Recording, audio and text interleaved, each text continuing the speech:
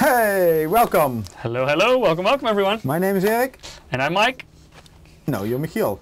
Yeah, but that's a difficult name. Okay, for most it's a difficult name. This is the English version. Yeah, so I'm here against my will, I have to say that. Because last week Mike played a trick on me. Oh, there is something with your microphone, apparently. No, let me see. Did you break it already? Already? So you're not breaking any hardware today with the maybe microphone? I have number one over there. Can you check on the panel? Yeah, it looks okay. I'm just talking, just not making any sounds. Is it like crackling or what kind of issue does he have?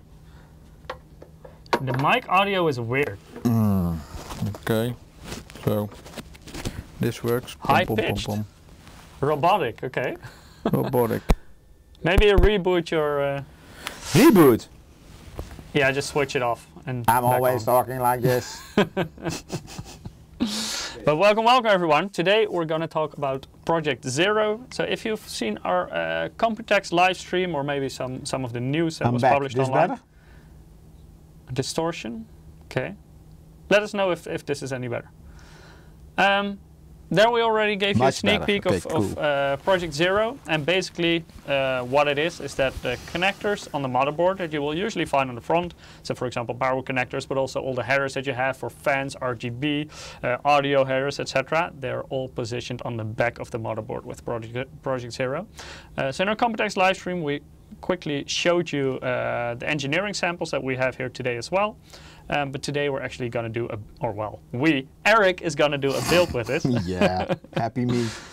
By the vote last week in the live stream, yeah. Chat decides, so you have to do it, Erik. I think we will also go into a lot of the details, problems, challenges. Well, maybe that's the same. Problems you will usually cause, right? No. I mean, I'm talking about the Project Zero, you know, the build on the back, and there are some challenges, like compared to we will also we would like to have your opinion. We're going to put this on the market later this year. Later, more details about it. We Not this specific model, but like the concept. Yeah, indeed. So we also have a giveaway, Mike. Yes, right on top of you. You can see the URL, so go to msi.com/2/insider, or if you're watching on YouTube or Twitch, you can also follow the direct link that our bot will put in the chat once every 5 minutes. And that will lead you to Gleam, and in Gleam you can participate in the giveaway where we will give away several Steam wallet codes. So make sure to join. Erik, let's maybe have a look at what we had at Computex. Oh yeah. So it has to be at least this pretty, Erik, your build. Oh my God! No, as you can see, it's a different case. So we have this looks more like the actual model that we will bring to the market later this year. It will not be 100% identical, but this is more the look and feel you can expect from the actual product. So to be clear, this case will is just for demo, right? Yeah, this is just like a very early engineering sample. Yeah. And this is already more like the actual product as you will find on the market later on. So not identical, but it will look more like this. Yeah.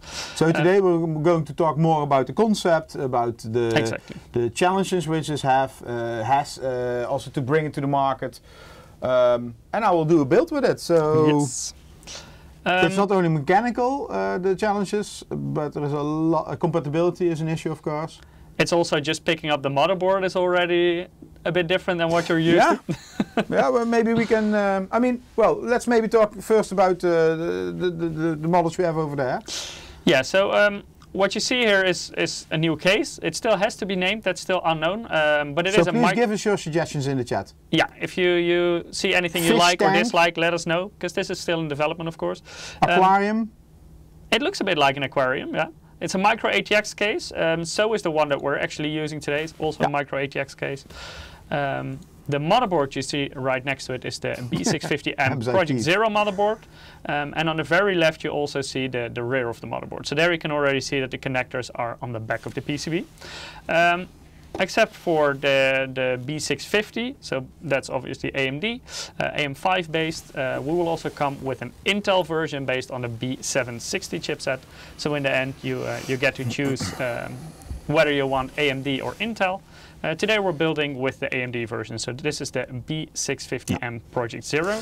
This is not the final board. No, this is still everything we're using today in terms of Project Zero is engineering samples. Yeah. So both the case and the motherboard. Yeah, I can already show you directly some challenges. For example, here on the back of the board, you see that pin, maybe like this. One of them is not straight anymore. And that's because there you picked it up? No, I mean, this is one of the challenges what I see. I mean, normally if you have a retail box, you put the board in like this. And now basically it's standing on the pins. So it's very easy to damage them. And I think we, the industry, needs to find solutions in order to prevent that. So maybe we're going to pack main boards like this. Or there should be some stands off. How do you say that, Mike? Yeah, like standoffs like you have in a case, Yeah. for example. So you basically elevate it a little bit. Yeah, indeed. Those pins which are quite fragile, you know, the pin headers for audio, USB, etc. Those are actually not the worst one. The USB 3 one, that's the front USB 3, the internal pin header, that's a nightmare. But that one is already supported by like the outside header, but some pins are really exposed. Like maybe you can show the RGB connectors up close, because those are really like fully exposed pins. Yeah. So this is no problem. The SATA connectors, you can just put this on the desk over here. These as well. 24 pin is no problem. Actually, the problem here is this one is higher. So even if you put it on the desk, these two, the power connectors for the CPU and the 24 pins, they are the highest on the board. So all the pin headers are below that. But in this corner, it should not be a problem. But this corner, it will rest on the pins. So that's one of the challenges which will come with this board. A second one I already by accident showed you last time. Chat already has a solution, Eric. Okay. Snip says you could put the headers on the front. Oh yeah, yeah, great suggestion. So another problem is we tend to hold the mainboard like this. It's, I mean, it's natural to pick up the product like this. However, as you can see, there are a lot of pin headers over here, so it's very easy to grab them, and then the board is quite heavy in this case because of the heat sinks. They will bite the pins. So you may not only damage the pins, but also your hands. Yeah, indeed. So actually the only place where you can hold it is on the rear I/O over here, because there are, as you can see, there are no pins on that side. That's logical, because normally on the mainboard there are also no pins on the front side, which need to be connected. And over here on the other side where the SATA connector is, because all these have a case around them, like the SATA connectors, like 24 pins, the USB connector and the other USB connector. So they're not as painful. Yeah, not as painful as on the top or at the bottom, especially the bottom where all the pin headers are for USB, etc. That's quite painful. So yeah, we need to think about that. How we're going to, you actually, I'm not sure, well, you know, the desk is, you already see it. You see? It's, maybe move it to the back a little bit. Yeah, it's very difficult to see. But if you can see this, it's tilted like this. So it needs to go up here by like a memory DIMM. Something like this to make it straight. I mean, it's no problem. Just now it rests on the pin headers. And if you push on it or you take it up over here, yeah. Not, those are okay. Yeah, so we have one pin header over here. Anyway, this is an engineering board, so maybe they send it like this to us.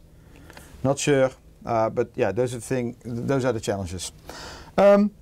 Secondly, what I'm going to do right now, you see the CPU is already inside socket, because we didn't have a protective cap. Yeah, protective cap. So Mike agreed that this was the best way to protect it. Okay, so what I'm now going to do, I'm going to remove this cover. First of all, this one is for the M.2 slots. I think you know our solution. Let me take a screwdriver. Another problem.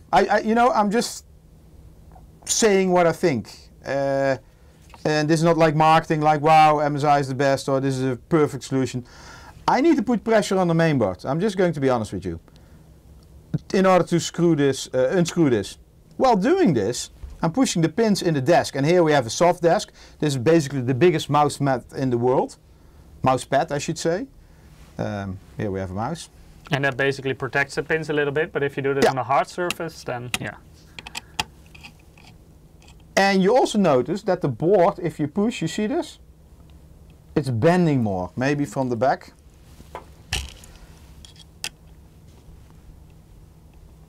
And this is, one part is the pins which are pushed into the desk.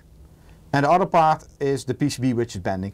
Which is no problem at all. I mean, the definition for the PCB, the specs, it is bendable. Sometimes you see even mainboards which are not straight. You can just use them. That's just within spec. I mean, there are limitations to it. So now I'm going to remove this. So don't try to create a curved motherboard. No, indeed. So, okay.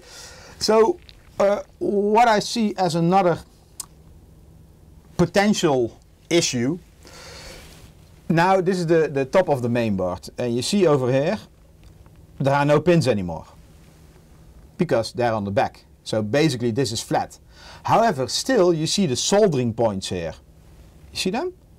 Which are normally on the back of the PCB. And normally if you grab the mainboard with one hand, you feel the pins, but they don't bite that much. Still, I mean, the last 10 years maybe, there is aesthetics of a mainboard are also important. So people want to have a beautiful mainboard, and that's also why we do this. I mean, we want to remove the cables in your case. We move them to the back side that you have, I mean, some people say airflow, but actually I don't think it helps airflow a lot, but it looks more neat. If we need to put these kind of heat sinks on top, or covers, or whatever you whatever you want to put on top of them to hide this, it's it will basically increase like cost. what you see next to the memory modules, because that's purely aesthetic.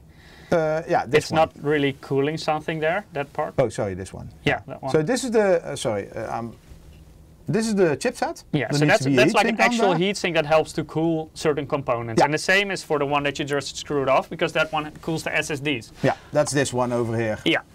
So those also have a cooling purpose. So you will usually find those on most So I'm now motherboards. going to try to remove this one. I think we already did this, right?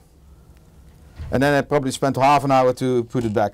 Okay, so unscrewing this, it's also not from the top, but from the back, which used to be, which used to be on the other side of the PCB, is now on the back. I think this one.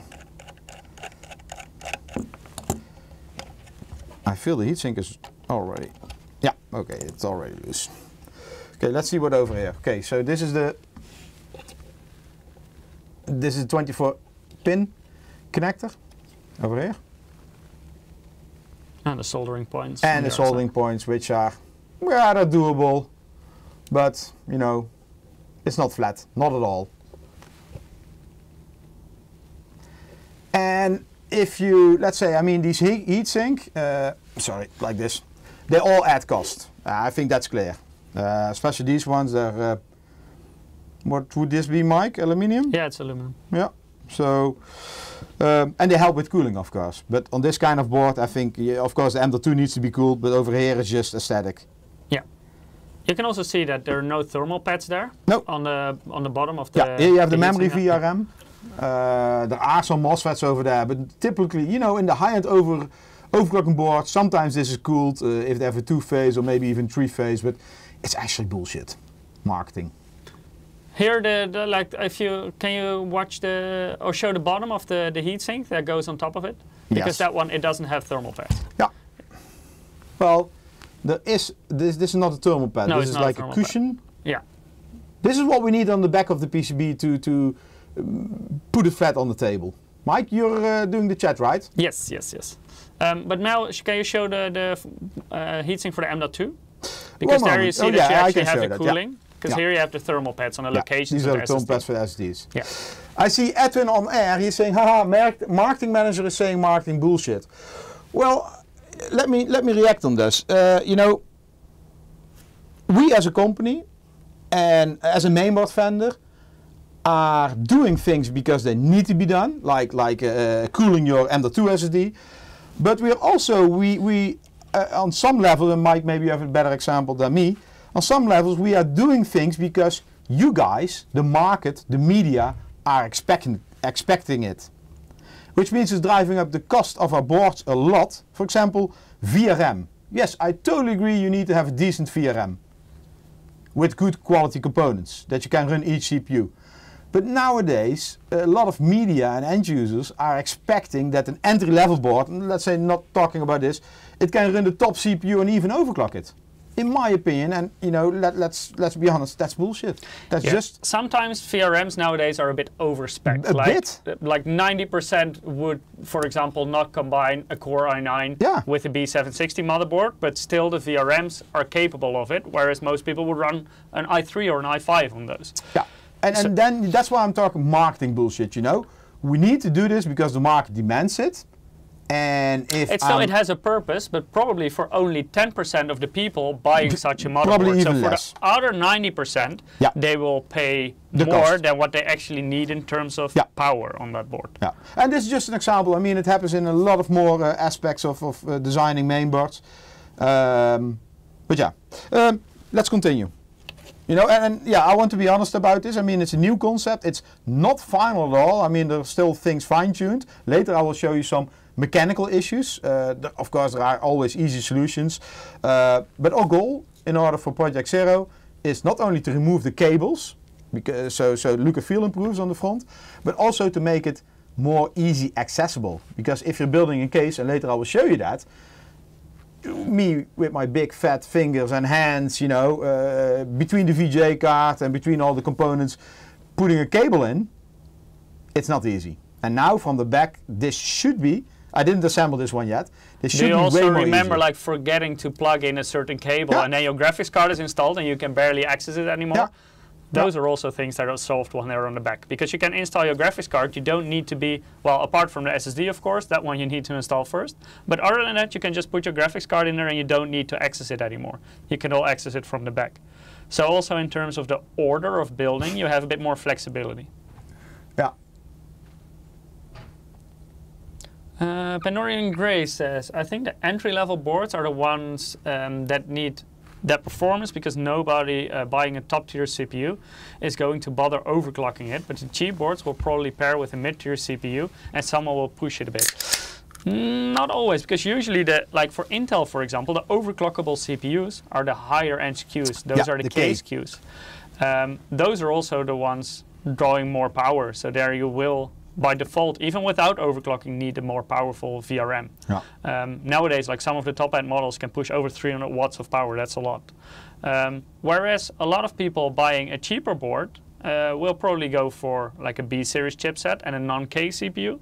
So those are not overclockable in general. AMD, that's a little bit different because on AMD you can actually overclock on the CPU on B series as well, and also the cheaper processors are overclockable on AMD. That's not the case with Intel. So it differs a bit there where you're going AMD or Intel. But in general, the higher end boards will push more powerful processors, and even without overclocking, they need a lot more powerful VRM to get the most out of it. I'm going to put M.2 in, because then I can boot the heatsink back. I think we're just using this slot. Then I will put one heatsink back, which in my opinion is needed for the cooling. Of course, it's a big one. It doesn't have to be this big. But then I can also show you what we added extra to hide the pins.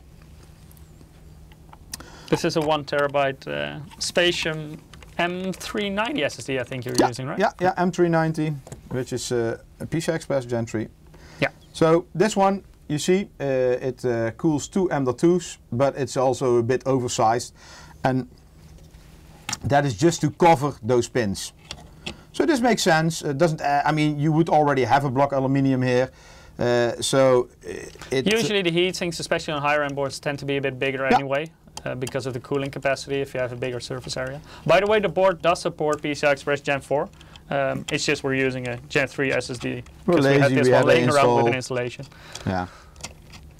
But the board can support Gen 4. So this is how a normal board would look more or less. Meaning over here there is no heatsink, so you still see the pins.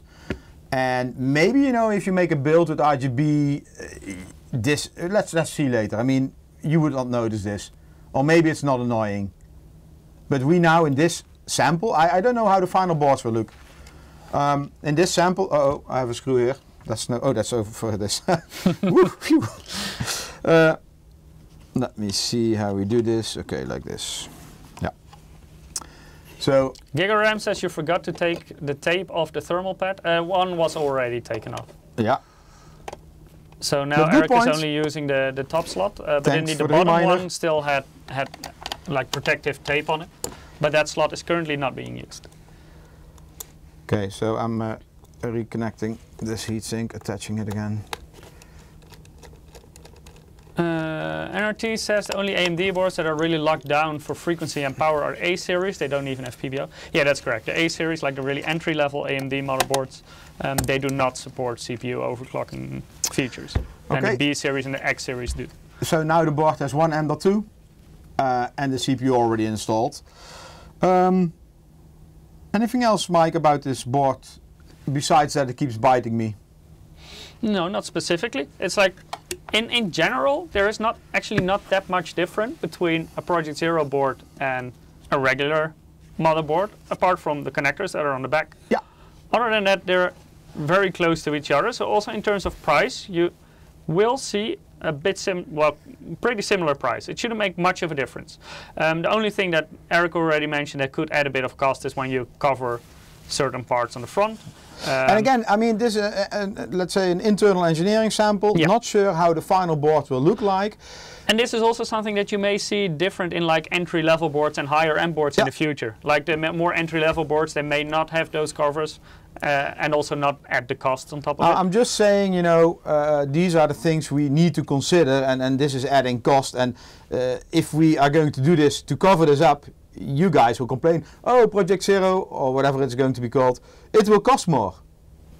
Not, technically not, because the connectors are just put on the back, and yes, it will be a little bit more costly in the beginning because of the assembly line. But as soon as it's more common and you're going to do bigger volumes, then the cost of Project Zero will not be that much higher than a normal board. But now we're adding these heat sinks. I don't think I did this run correctly. Oh yeah, no. You put it the wrong way around though. Did I? I don't know. Did you? Yeah, that could be. No. No, this is correct. No, it's not correct? Okay. Yeah, this is correct. Divina Duckworth says Project Zero looks interesting. ATX is an old standard. Well, actually it's still like micro ATX that we're using. So in terms of dimensions, it's all still the same. Location of the components is also pretty much the same. It's just moved to the backwards for the to the backside for the connectors. I don't know, Mike. But the form factor is still the same. Also an interesting thing of by it being still micro ATX is that the case that we will launch in the future, like the specific project, like it will be called different when we launch it, but the Project Zero case, so to say. But that's maybe also a good topic. That's also compatible with a normal micro ATX board. So even if it's like not a motherboard with the connectors on the back, you can put a normal micro ATX in. Yeah.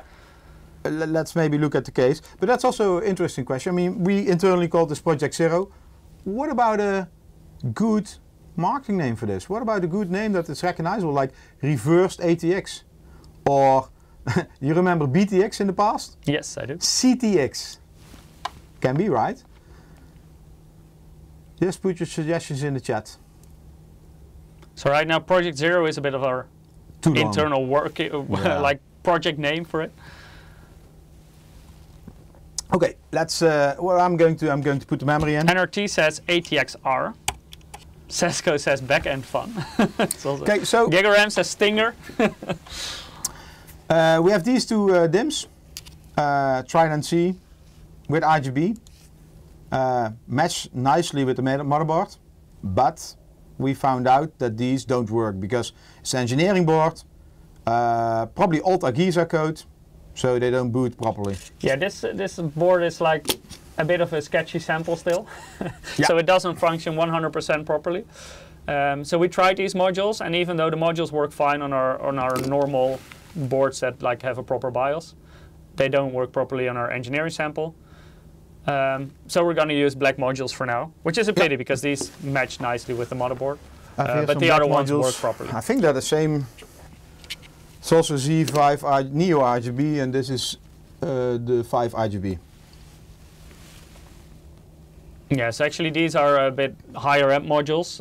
Usually you would not combine it with like a B650 board because the modules are a bit more expensive. It's DDR5 6000 CL30, which is like more enthusiast level memory. They're really good modules, but they're just a bit too high end for this build maybe. Okay, so but these work properly on it. This is another problem. I will remove this memory slot, but normally, you know, if you insert memory, how should I go like this? No. This won't fit. No, this won't fit. So, but I had to push quite hard. So that's what I'm saying, you know. I have to push like this to insert it. And while pushing, I'm pushing the pins in the desk over here. Lucky, most force is in this corner where we have the CPU. Where are they? Where we have the CPU 2x8. And we have the 24 pin, so I think it will not do a lot of damage. And I'm not saying this final, you know, still looking for things like fixing things, feedback, to make it something nice. But yeah, that's what I see, you know, doing it right now. This will maybe damage some pins as well. And what you don't want to do, what I see here, over here, you don't want to push on top of a capacitor. Because if this one goes sideways, you lose functionality. And let me see, there is only one capacitor on the back. That's quite strange, Mike. Yeah, I don't know why there is one capacitor on the back, because that could have been on the front, I think. Yes. I don't see any reason why you shouldn't. It's between the rest I would of the say capacitor is USB, so maybe it's USB related. Yeah, but also still, it could have been on the... Maybe it's a distance issue to the heatsink? Like clearance? Maybe no, for sure not. Oh no, that would looks like it would. But it would be strange to put one on top as well. I mean, then it's all empty except for over there. Yeah, but like all the other capacitors are also on the front of the board still. Yeah. Because there's nothing you're going to connect on the capacitor. Yeah. So we're just live debugging, not really debugging, but giving comments and complaints and things what we will also feedback to our engineering team to improve. Can you put the memory module in the correct location, by the way? Oh shit. You mean the first two slots? No, like skip the first one, yeah. Then fill one, skip one, fill. Here it says, oh yeah. Never mind, Mike. This one is really... Yes, and on the first slot, yeah, the closest to you. Second time this happens to me. Yeah, now it's correctly inserted. Yes, those are the correct ones. Okay, let's move to the case. I'm going to put this somewhere. I'm going to put this here. Don't want to put it on our... Mad Cow says thank you, my OCD was going nuts with that. Okay, the case. So what is special about the case? What needs to be different? First of all, important. I mean, on this side, nothing special. You just have just the place a tempered glass side panel. Yeah, well, I mean, nothing special regarding a normal case. So I'm going to put this on the ground. Will it break? No. No. Okay, so here you just see a normal case. You can put your mainboard tray over there, your GPU at the bottom, but we will lose a lot of cables. Not all of them. Well, I mean the tubes for the liquid cooling we're going to use today. So what is special on this case is on the other side. How to best show this? Maybe like this. So I'm going to open it up. First of all, Mike, can you in the detail cam? Yeah, so maybe like this.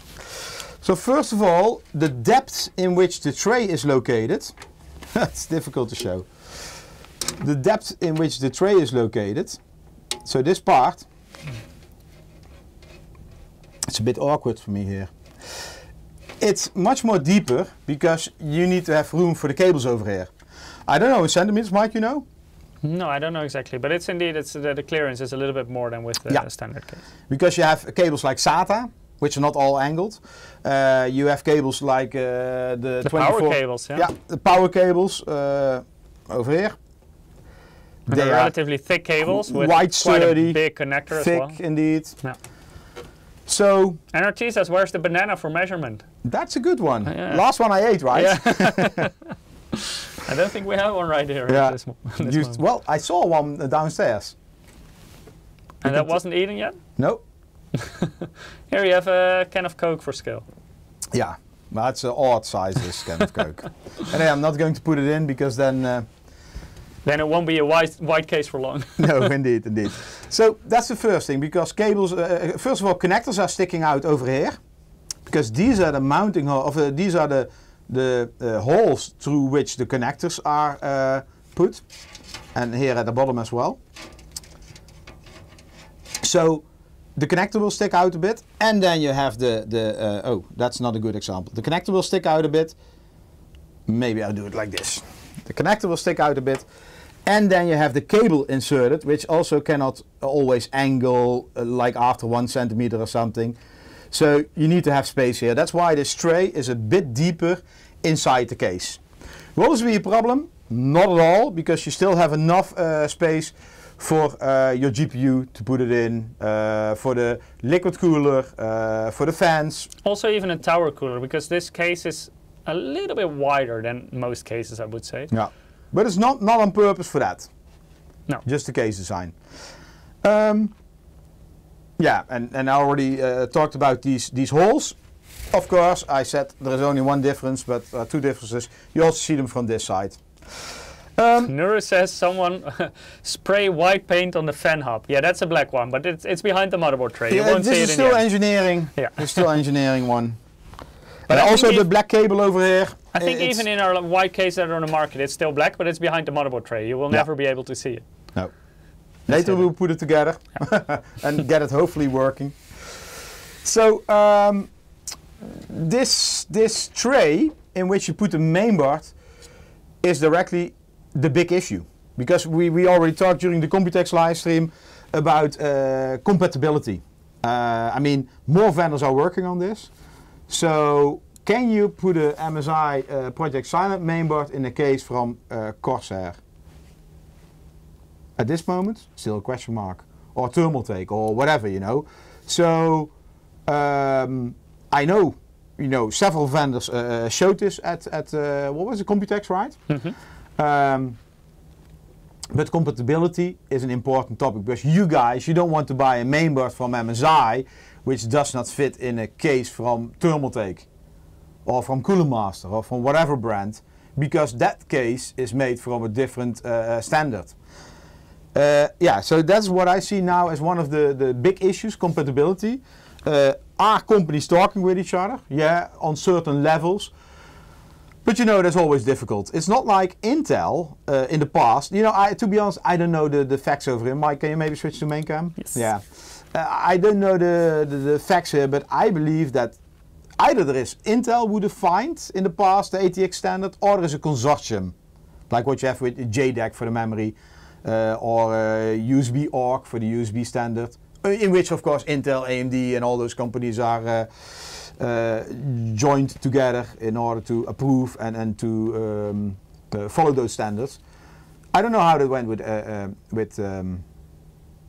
ATX or BTX. I know BTX was primarily made by Intel because they want to push it for having better airflow in the case. I think Intel was indeed the one introducing it. Yeah. But it's a long time ago. I'm not sure if everyone in the chat is familiar, but I think it was like, when was it? 15 to 20 years ago, I think?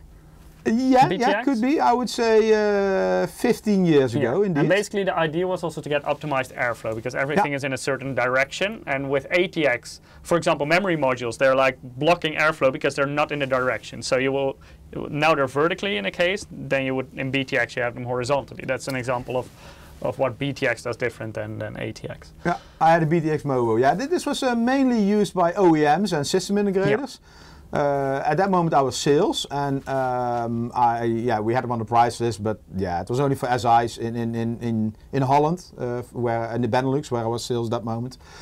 But yeah, it never took off. No. OEMs did it, used it for some time. But for DIY, it never got the traction that was expected.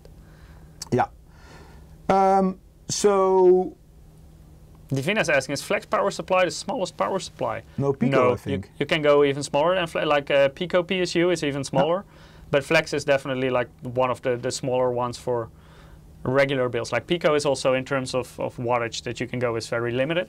On a flex, you ask a ITX question. Yeah, on a flex ATX, like on certain flex ATX power supplies, you could still run a discrete graphics card, for example. On Pico PSU, that's difficult.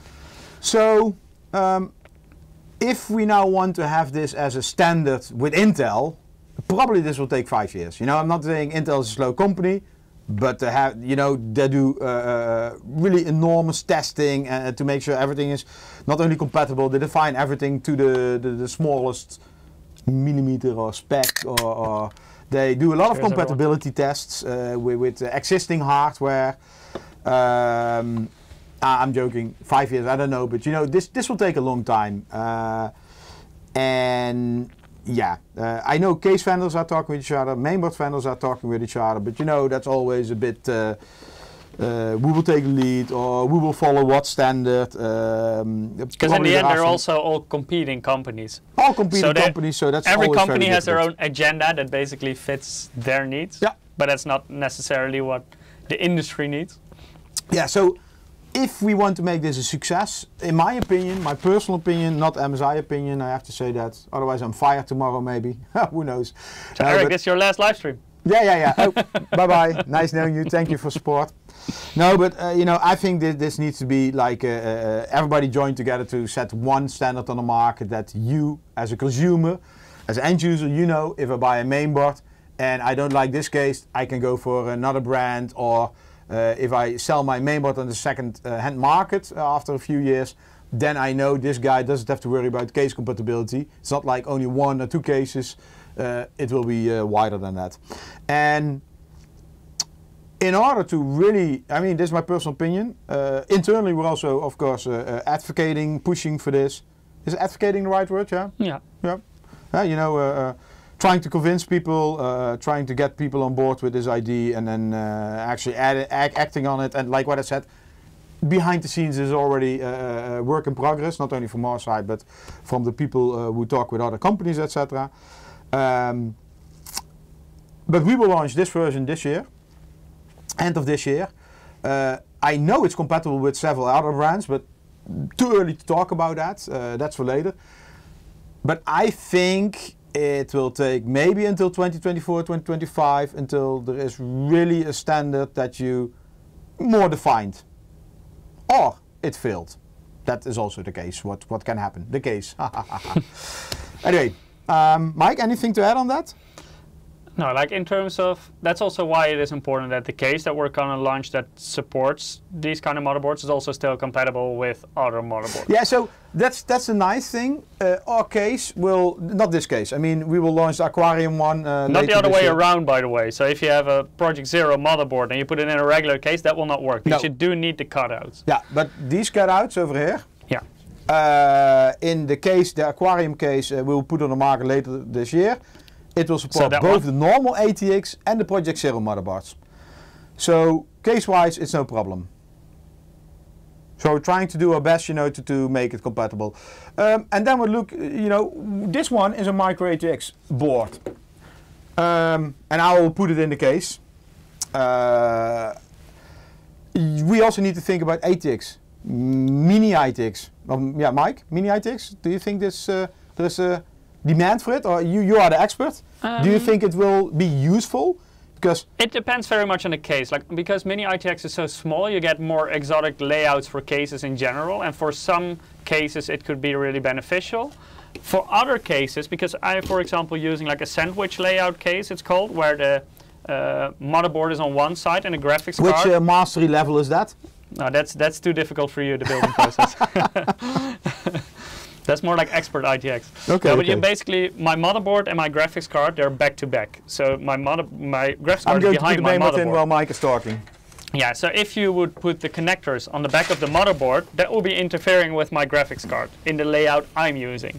But this depends very much per case. I could see, like we have been building a mini ITX system. Well, you have been building a mini ITX system a couple of months ago, I think. Yeah. I still have nightmares from it. And that one was in the Cooler Master NR200P. And in that case, it could actually work. You would need some more clearance behind the motherboard tray. And extra clearance is like a swear word in mini ITX. But there, it could work because there is nothing located behind that motherboard. On which form factor would you like to see this? Is it because now we're working on micro ATX, or would you extended ATX? Would you want to see it on ATX, extended ATX, or ITX? It's like, well, what would your preference be? We're curious to hear that. Meanwhile, I'm going to put the mainboard in. Actually, I don't have a cam to show you that. I'm just going to put 2 screws in, and then I'll do the rest. It's a bit difficult to see on this one. Yeah, but nothing to see. So, but you know, nothing is different from this point of view. You just put the mainboard on the tray. I will do it like this. Oh, sorry. Main cam. Keys and control both say ATX. You just put it in like this, and you put the screws in. Same number of screws, same mounting holes. No problem over there. Yeah. So, no change. But for me, this is more easy. Mike, you give me a yell when I do the wrong order of things, right? No. Yeah, it's not that small, so here you can do a lot in the order that you prefer. It's not like mini ITX where you get punished for it.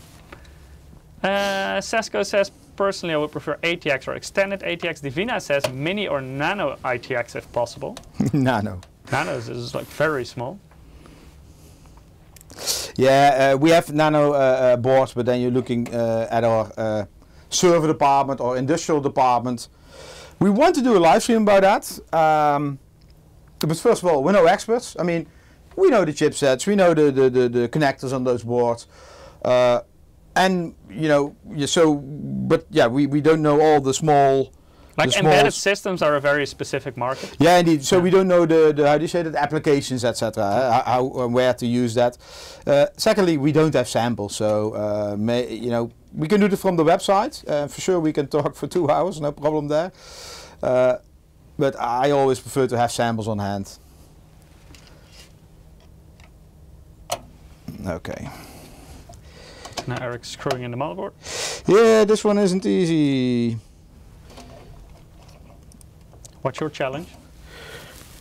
Not easy is no challenge. That just takes more time. You gave me 3 different types of screws. Simi is saying, to be honest, I hope the standard never gets established and I will avoid it like the plague. It increases waste, in between brackets, old cases, and you can't see the connectors if something went wrong.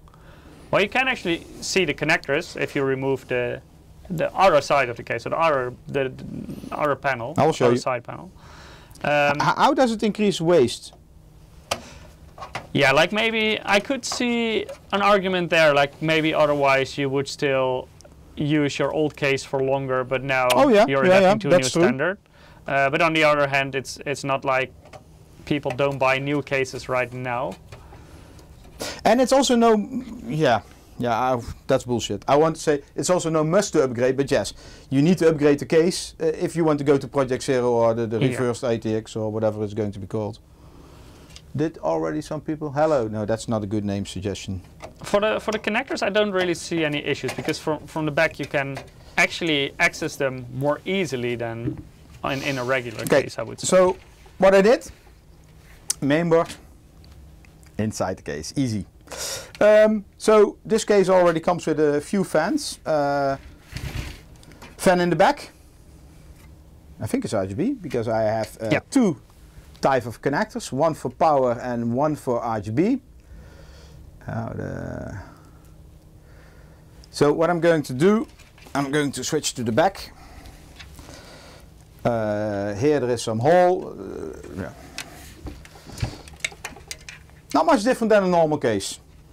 But no, basically the cable management holes are a bit bigger now, so also the connectors can go through. Yeah, so I'm just going to put this over here. for now. Edwin on air is asking RGB or ARGB. These are all addressable. So all ARGB fans. But it's just an engineering sample. We have also some fans on this side. So in the front of the case there are 3 fans. And over here there are 2 RGB fans. And there's one on the top as well. Oh yeah. But like when we received the case, it only had 4 fans. So the 3 in the front and 1 in the back. 7. And I put the ones in the side and the top in. Mostly because on the side, otherwise there was one big hole that you could see the cables too much. So I thought it would look prettier if there were fans in there. You're right. Okay, so what I'm now going to do, I'm going to take all these cables out. I'm going to put them on the side. Rectaldo is asking, is the fan on the back blowing air in or out? That's an exhaust fan, so it's blowing air out of the case. So what I'm now going to do is the PSU. I'm going to put it in. So Mike, you can talk a bit about this PSU. Yeah, so this is actually one of our older PSUs. They're still very good power supplies, but we launched some newer models recently. This is an MPGA 750GF power supply. It's an 80 plus gold power supply, and as you can see, it's the white version. And that's also why we're using it today, because we also launched the GL series recently, also very nice power supplies. And we also have the A750G, for example, but those we didn't have on hand in a white version. The GL will also come in white, by the way, in the near future. Okay, well, this I should be able to show. But 750 watt power supply is actually overkill for the configuration that we're using today, because we're using a Ryzen 5 7600X in combination with a GeForce RTX 4060 Ti power supply. It's a bit of a challenge because I need to do everything in front of the camera, that you guys also can enjoy my struggle. So this power supply is a bit overkill for today's system. But yeah, we really wanted to use a white power supply for this. No, come on. Edwin on air says, Project Zero, reduce the amount of cables needed is maybe a thing. It doesn't really reduce like the number of cables you have, but it puts them out of sight. That's the main thing. So the cables are still there, but they're now more hidden behind the motherboard tray instead of having to pull them to the front of the motherboard and having to plug them in there. Well, you know, you have a good point, or a good question, because when we, Mike and me, we started to talk about Project Zero and like what are the possibilities with it, we also, you know, you're going to put the connectors on the back of the main board, which is more easy, more accessible in the back. I will show you later, and it looks more beautiful. But we were thinking, okay, what can we do more? So Mike was maybe suggesting like, why should this not be a 12 volt standard? Because then you need less cables. Yeah, it's a 12 volt only. So we talk about the Intel 12 volt main boards and power supplies. Not sure if you heard about this. Basically, you don't have the ATX 24 pin connector anymore. So less cables. So basically your power supply will only provide 12 volts to the motherboard, and in case you have certain devices that need a different voltage, that will be regulated by your motherboard. So for example, the power connector for, like SATA power connector for an SSD, that one will go through the motherboard because it also needs 5 volts, for example. Another thing what we were dreaming about, one of my nightmare connectors. And I'm sure, sorry. My microphone. This is the nightmare microphone? No. Oh. Did you unplug it? Yeah. Oh, so that's the nightmare connector. Yeah, now it's better. I hope I'm back again. If you cannot hear me, I can go home. I think it should work again. Yeah. So what I was talking about? Your nightmare connector. Nightmare connector. Where is it? Where is it? Where is it? Wow. So as you can see, you still have a lot of cables. It's not like the number of cables got reduced. I don't see it anymore here, Mike. Follow the round cable. Oh, yeah, no. It's this one? Yep. No. Oh, it's also a round cable. Okay, there's another round one. No, this one? Not the flat one, that's the Type-C. This one not, this one not. Is it still somewhere here? No? Why? Where is it? You lost your nightmare cable. That's a good thing, right? Yeah, that's a good thing. Or maybe I'm blind. What the hell? Yeah. This is a round cable. And I believe that's also the one you're searching for. Is it? Yeah, should be. Sesko says it just vanished. Project Zero is a success. Oh, here it is. It's not a round cable, it's a flat cable, Mike. Oh, is this your nightmare cable? This is my nightmare. I thought you were talking about the USB 3.0 header No. Ah. Anyway, let's talk about this. So Mike and me were, you know, in the past there was no clear definition for those small connectors about the HDD LED, the power button, the reset button. Reset button. So a lot of vendors like Asus, MSI, probably Gigabyte as well. You know, we came up with a block which was with the correct pin layout, and then you can put this on. But still, you have those small connectors. What was it called? Yeah, like M connector. M connector for MSI, yeah. So probably it was an A connector in Asus. I don't know those fancy marketing names. So we were discussing like, why can this not be one cable? And then there is one standard. I mean, you see this over here. You have a lot of cables. Probably some can be combined into one, and then you just have one cable from your case to your motherboard. You put it in, and it works. Not the nightmare I'm going to do later. Anyway, throw those aside. Can you maybe show my nightmare cable? The USB 3.0 front header. Yeah. This cable. Because this is still an engineering sample, but this is quite a standard cable for a USB 3.0 front connector. Usually, this would not really be a problem. But as you can see, the connector itself is really big, so there's a lot of plastic on top of it. If you plug this in this motherboard, maybe you can do it, Eric. Yeah. You can see that it sticks out quite far. And that's where the issue arises. Because even in this case, the clearance is not enough. So this is where you see like the mechanical challenges that you have with Project Zero. Yeah, it's all white. Yeah, so if this is plugged in, you cannot close the side panel anymore. So you would already need like an angled connector. So this is also something we're addressing for like the actual case that we're going to launch. But in this engineering sample, we could already see that this is an issue. But you can also argue, why do we still have this cable? Because we also have this connector over here. Let me. I cannot see it, so... Yeah, Type-C front header. But I was close, right? Yeah, you were very close. You were actually on top. This one. Yeah. We also have this one, which basically is the same functionality, and this was like the first version, not really a standard between vendors. It slowly became a standard, but then this one took over. Faster speeds, much more easier to plug in.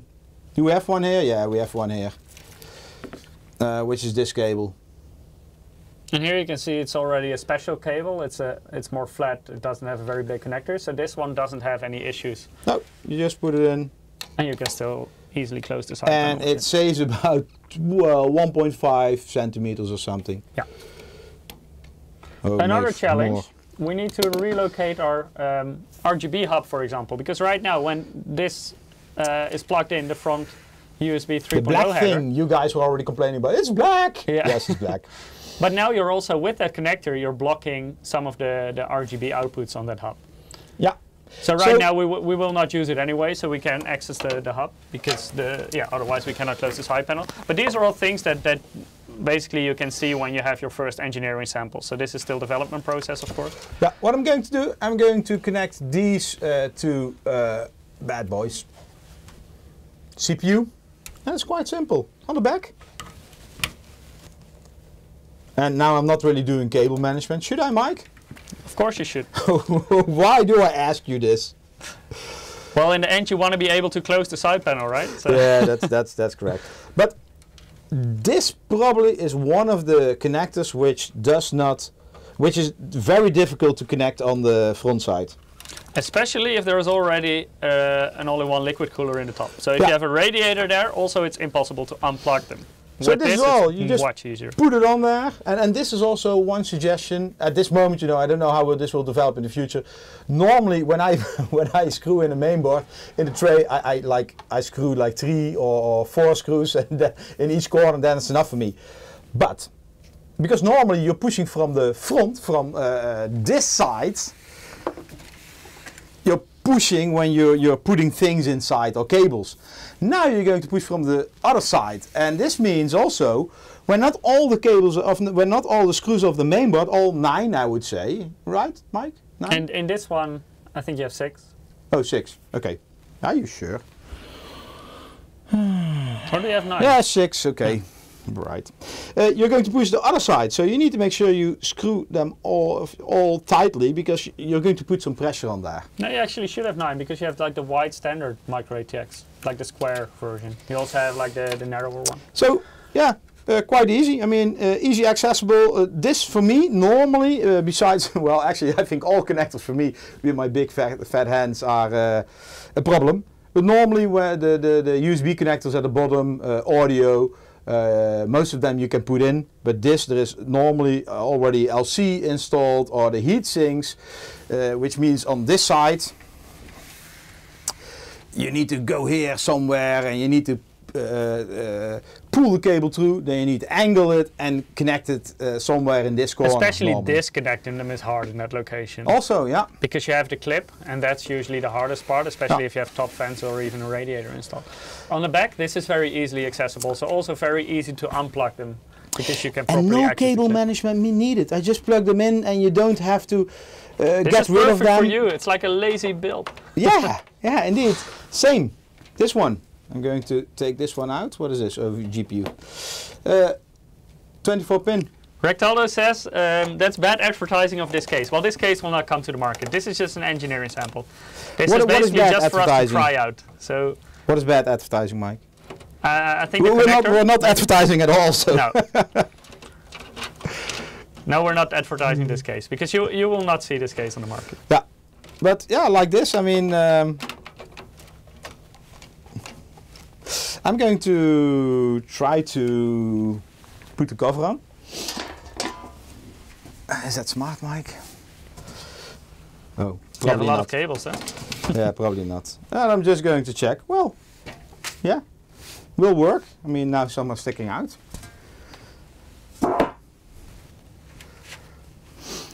Okay, good start, right?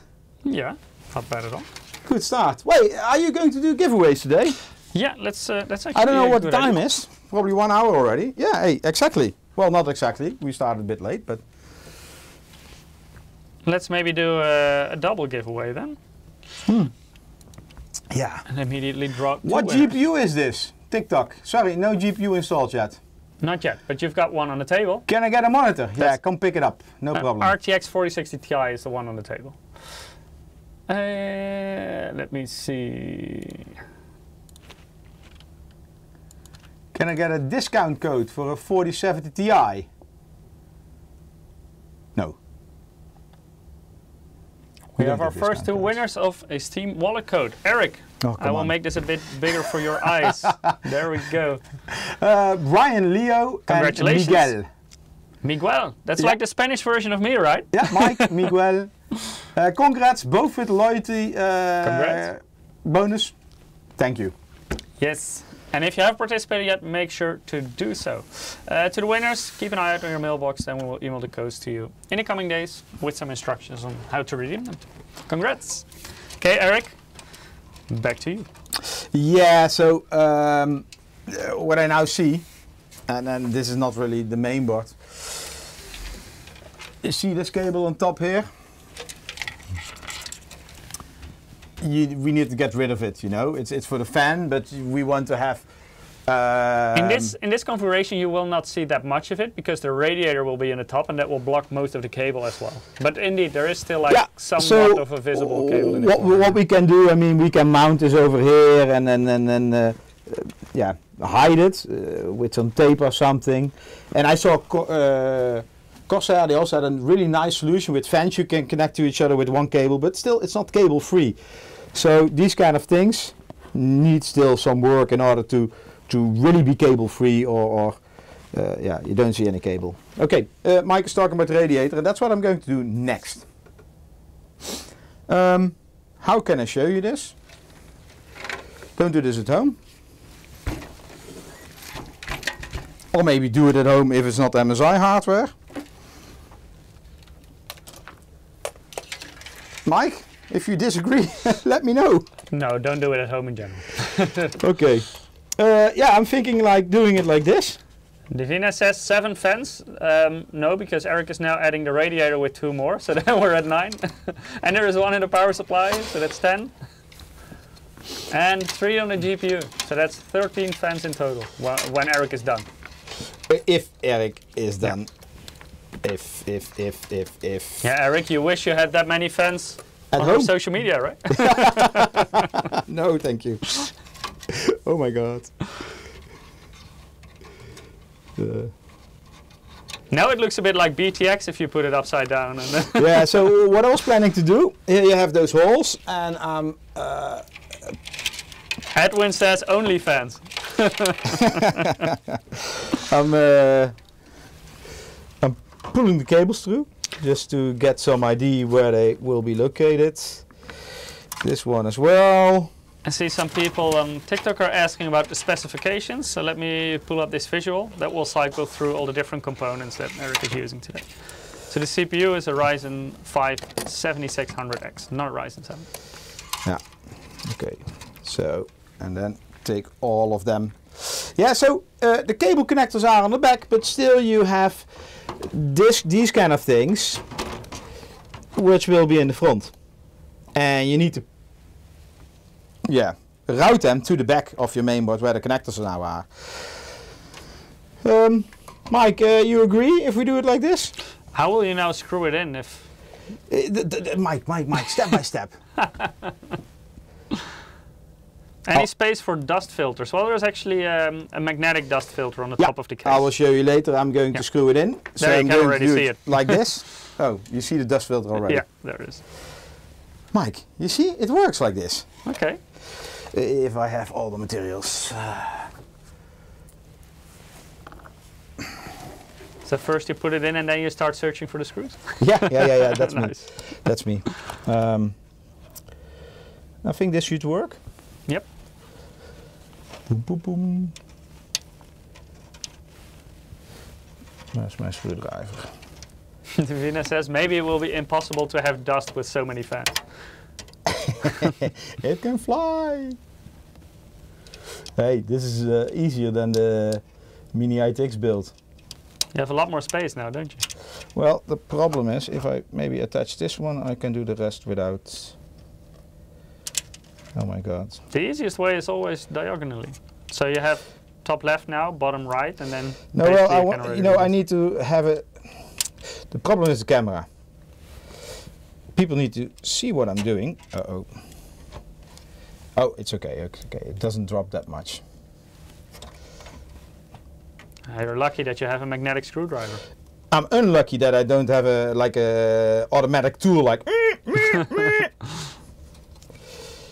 Skeet says Eric building a PC is priceless. Oh my god. Yeah, you know, I'm not an assembly guy, so I'm not doing this for a living. But I practice so many times here. So you're partly doing it for a living. That's true. Hey Mike, maybe for my birthday, which is quite soon, you can get like me an automatic tool. Yeah, that's a good idea. But then you can destroy even more. That's a bad thing. Make it like, how do you say, battery powered, then it's not that powerful. Yeah, but still, if you hit a PCB with it, and I know you will. Yeah. Maybe I can use it to unplug my VJ card.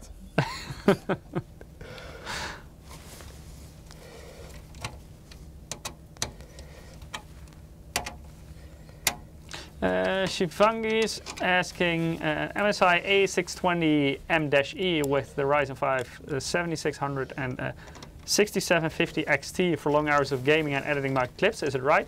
Yeah, that's a nice combination for sure. Like that CPU and motherboard, very good combination, can properly run it. Also the graphics card, it's a nice graphics card in terms of performance and price. So yeah, definitely a nice combination, I would say. Looks good.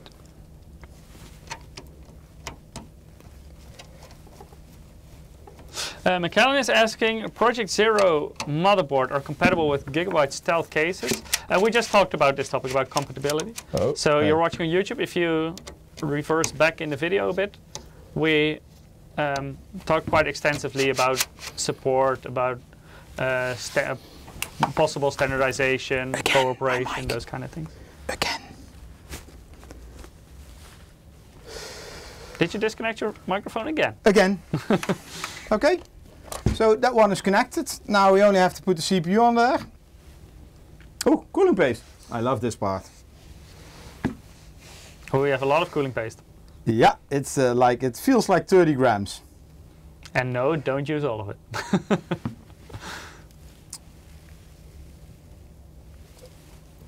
This is probably the easiest job. Because, oh, hey, wow.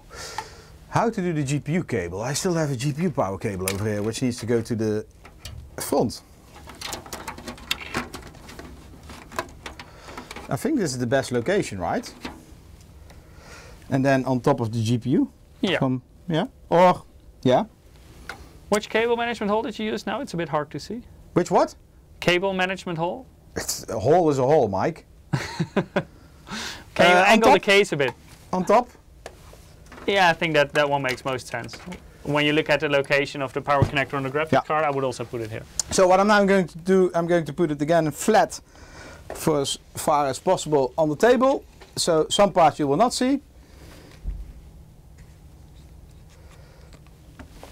By the way, we are cheating a little bit with this liquid cooler, because usually there is a cable out of the CPU block, and that's because there is RGB inside the CPU block.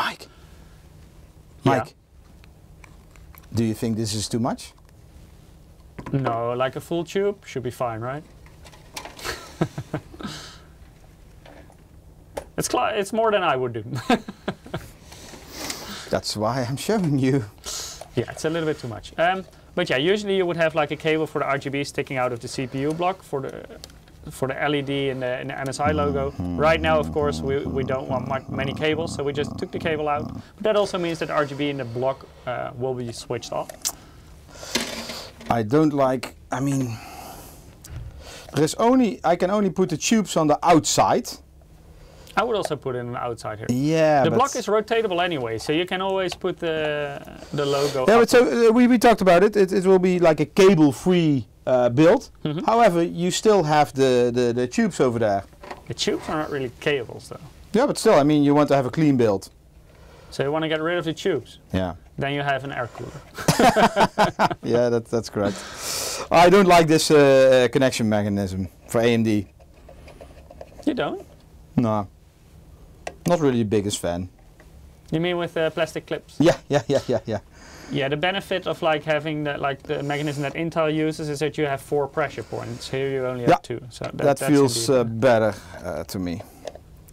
Okay, so what I'm now going to do. Control Soft is asking, is the pump in the CPU block or the radiator? For this specific all-in-one liquid cooler, it's in the radiator. But some of our other models have it in the CPU block. So our K series and our S series have it in the CPU block. Oh, Mike, I still need 2 hours for all the RGB over here. Anyway, so what I did, I put the what is it? The PCI Express 8-pin power to the front. This will be for the GPU. I mounted the cooling block over here. Yeah, I mean, I didn't have any space for the tubes to be in the rear. So only over here. And this means also, because of the sturdy tubes, I can only put the tubes in the rear. And yeah, that might block some of the view, depending on how it will be with the GPU later. And yeah, I wanted to have a clean look. But you already see, there are no cables. We have a fan cable. And like what I said, this one maybe you can push to the top a bit. Oh, that's this one. But yeah, I don't know if I have the tools for that to properly mount it. And for the rest, that's it, I think. So what I'm now going to do, first finish the front. I'm putting the GPU in.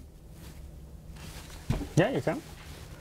So GPU, we're using the, let me see. Usually you would first connect all the cables, but now because Eric can do it from the back anyway, you can already put the GPU in. So we're using the RTX 4060 Ti, 8 gig Ventus 3X. Checking if we don't break NDA.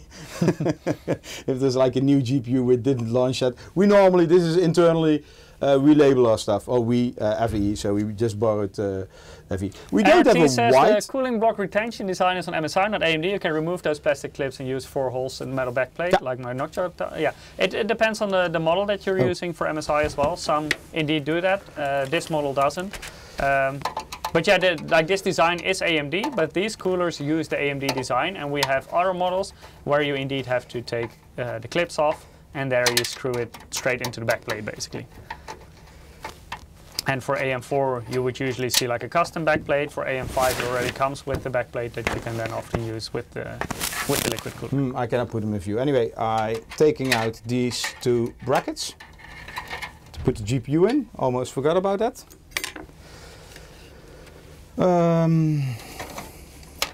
Eric style, I put the GPU in. Not sure if everything, yeah, it connects. So now I need to put 2 screws here. The power cable, where is the power? You have to drag your tubes a bit upwards. Okay, yeah, that's fine. What? Yeah. Sorry, what did you say? Your tubes? Yeah. Like the connector is a bit hidden underneath. The tubes, the connector is a bit hidden. Yeah, the connector of the VGA is now hidden underneath the tubes. Oh, yeah. So if you pull them upwards, yes, there is the VGA connector. So maybe do that first, not the proper, I mean, I should first screw it, but this is okay. So what I'm now going to do, in the back, I'm going to pull that cable, if I can find it. Where did I put where did I put it? Over here, okay. Oh, I need to angle it a bit to make it more beautiful, I guess. Yeah, like this. Yeah, I mean... And this is still a cable that, in my opinion, needs to be addressed in like the whole Project Zero concept, because that cable is still a bit of a pain in the ass for me, because now you have like a whole cableless system on this side, apart from that VGA power connector. You probably saw on Computex Asus with a GPU which had a power connector at the bottom. Yeah. So you don't have to use this cable anymore, and basically the VGA card, the GPU, connects to the mainboard to get its power. And then on the back of the mainboard there are the power connectors, and that mainboard had both the new PCI Express power connector and the older PEG connectors. It looks like a really fancy, or it is, not looks, it looks good, and it is a really fancy solution. Yeah, the good thing is that you don't have the cables on this side anymore. You don't have any power cables. Yeah. The VGA card will get power via the mainboard, via the connector. That's nice. The big problem over there is that it's quite costly, because your mainboard need to have all the layers to support all the TDPs. So all the power, depending on what kind of GPU you're going to put into. So for the new connector, that will be up to 600 watts? Yeah, and that's not only costing a lot of money, it will generate heat in the PCB. This one I'm guessing. I didn't see the sample. And there is another challenge though, because now it's like positioned behind the PCI Express x16 slot. On a motherboard like this, you have plenty of space, because this is like a full width micro ATX board, but you also have narrower ones. You also have mini ITX. There you don't have that space next to it. So there are also some compatibility challenges there. So I like the solution, but I don't like the cost. And I like the idea, but I don't like the solution. Yeah, okay, that's maybe the same. Yeah. That's how to say it better. So, but you see, vendors, companies are thinking about this, also how to remove this cable. I believe this can only be done when NVIDIA and AMD, which are the main GPU, and maybe Intel with the ARC GPUs, when they support this kind of concept, because it needs to be default in their design kit for the entry level. No, maybe not entry level, but you know, for the MSRP SKUs, and then the high-end SKUs will also get this automatically. And you talk about compatibility, because you can put a GPU like that on the market, but if you only have like 5 different models from maybe 3 vendors on the market, 5 different mainboards from 3 vendors on the market, which maybe have 1% market share, like Project Zero, then, you know, why would they make those kind of GPUs? Because it's not compatible. So, yeah, it's not compatible. It's not compatible with mainboards on the market, with other GPUs. It's yeah, it's a nightmare. Yeah, but it's nice to see that also different companies are thinking about this, and there is some development on it. But in the end, there needs to be like a solution that works for multiple situations to avoid. And that's what I like, you know, the engineering, the creativity behind it. Basically, the front is finished. Yeah, the front is not that much actually, so that's already done. So I can go home? No. If you turn it around, you see you're by far not finished. No. That's I don't want to turn it around. I want to enjoy. All the RGB cable challenge in the background. Yeah. Okay, that's what we're going to do. Yeah, surprise, surprise. Only a few cables here. Only a few cables. But the big benefit is you don't have to go. Oh well, I was going to show you that, right? I told you 3 times or something already. Now, if you still want to connect, you know, my hands don't fit here. It will be, and I have to do this many times in the past, so. To go here, you know, it's a nightmare to reach the bottom of the mainboard. Even here, you know, SATA connectors will be below the GPU. They will be blocked by the GPU. I know some of you, or not, maybe all of you, experienced this in the past. Here as well, the liquid cooling, you know, yeah, it's not easy to reach everything over here. In the back, it's much more easier to reach everything. Because everything is over here. Let me throw away. Well and RT says on Twitch chat, it looks like an explosion in the cable factory. Yeah, I put in some extra fans to make it challenging for Eric today. Yeah. Anyway, so Mike, I can always remove them, right?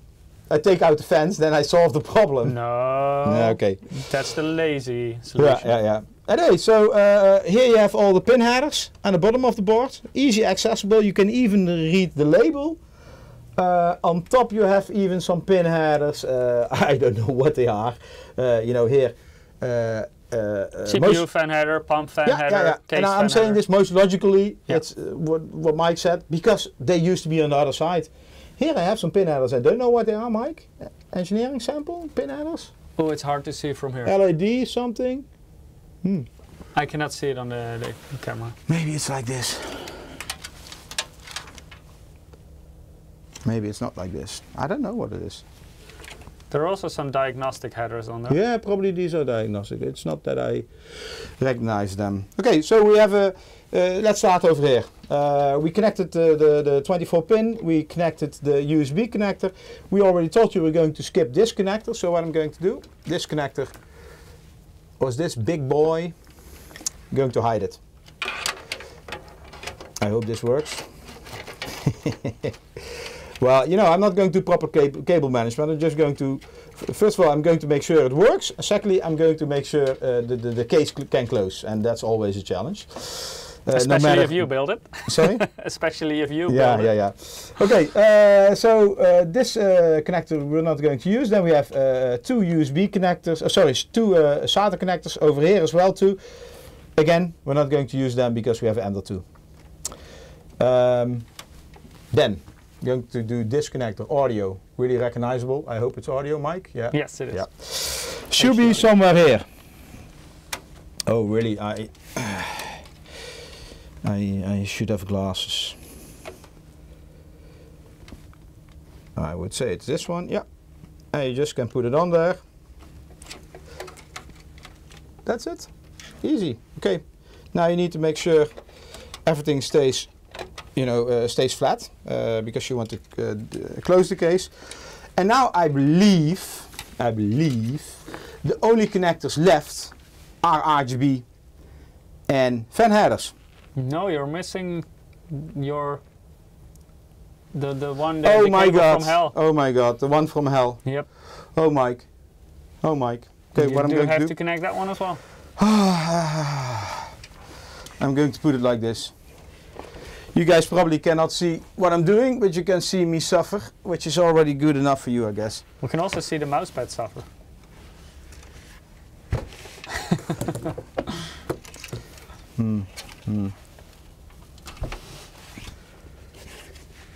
I don't know how that happens.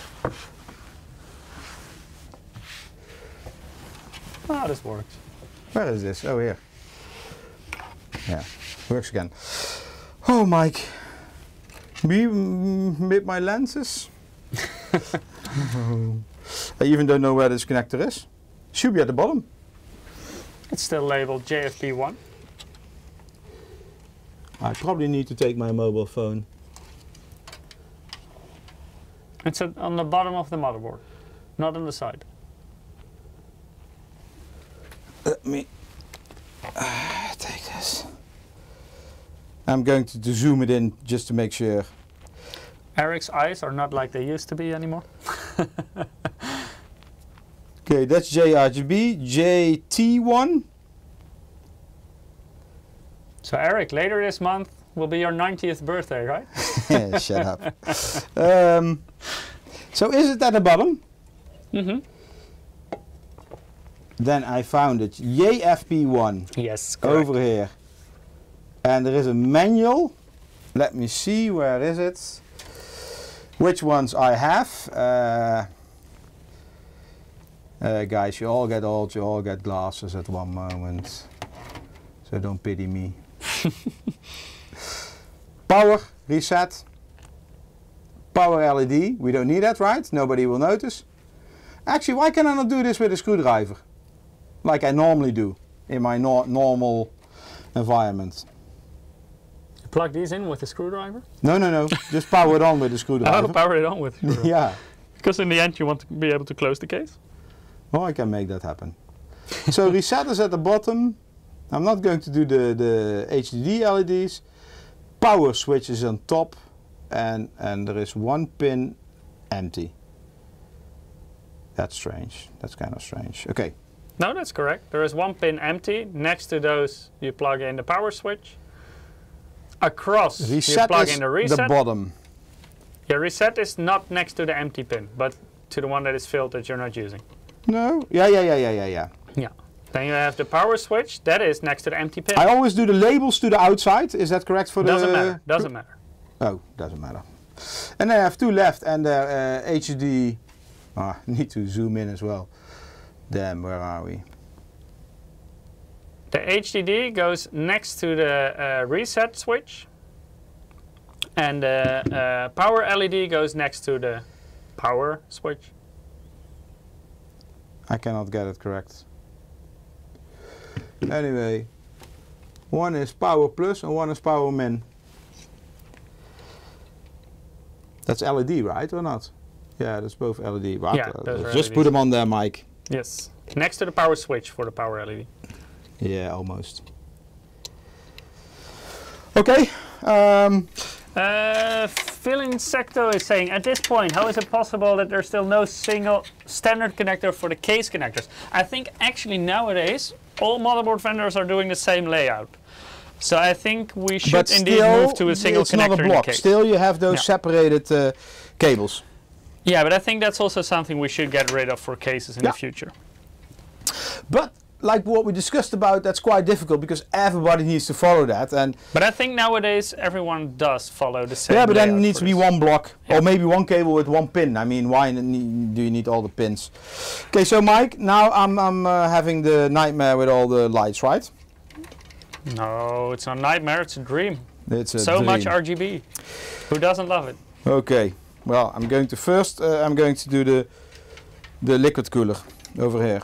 So this is power, this is RGB, this is RGB, and this is power. Power. One is 3-pin, the other one is 4-pin. Yep. So one is for the fan, and one is for the pump, right? Yeah, the pump one is a 4-pin. No, it's a 3-pin, I think, on this one, isn't it? Really? These are all. Oh, we also have. Oh, damn, be careful. You know which one is which?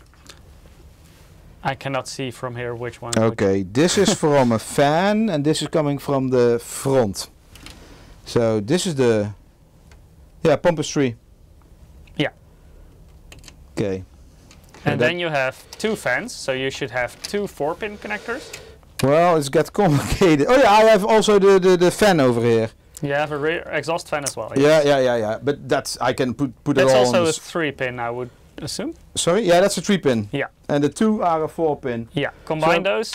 I'm going to use like a splitter like this. Yes, correct. It's in black, I know, but we will put it in the back side, so that's not a problem. So those will be combined into one connector, and that one goes on the CPU fan header.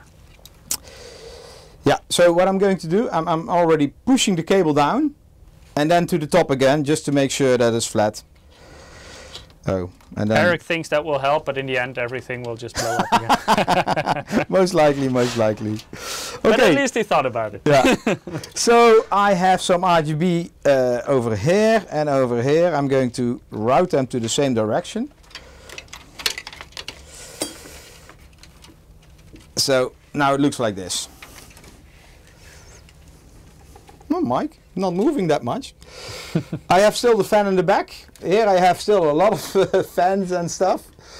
And then here, I will put this here, over here. Here I have the RGB cables for the liquid cooling. You can these you can connect on each other, right? Yes, indeed. I don't know how that works. So you have them for the liquid cooler, but also for the exhaust fan. So you should have 3 from there. These are quite fragile. Look at this. Yeah, these connectors, they're RGB connectors are not great. I agree. Hey, Mike. But the thing is, the Mike. It's an industry standard, so you cannot just switch to something else. Industry standard, my ass. Eric just tapes them. What? But yeah, RGB connectors are super fragile, so always be very careful with those. Okay. Good. More RGB. How many can I connect on top of each other? Quite a few. Unlimited, right? At a certain point, you will run into limits of how much power the header can supply. How much volt? 3? No, these are addressable, so these are 12-volt connectors. Woo! But you can link quite a few, because the fans, they don't have that many RGB LEDs in there, whereas LED strips have way more, and they can also power multiple of those. So it's no problem I put no, it's no problem. you can link quite a few of them. Yeah, okay. Because this is also only powering the RGB LEDs, because the fan itself is powered, of course, by the 3 or 4 pin. Now this will be a problem. I'm going to put this on the hub. And I have some cables. Big Radio is asking, hi everyone, quick question regarding the Gleam giveaway. Is it open to Canada or only Europe? It's definitely open in Canada as well. Yeah. So feel free to participate. Only the axis of evil is excluded. Eduardas is saying, this is why I hate RGB. I can totally imagine. Yeah. Hater here as well. Oh. Oh. How many pins am I allowed to bend? 0. Everything has to be perfectly straight. Then I need to pay more attention to what I'm actually trying to do.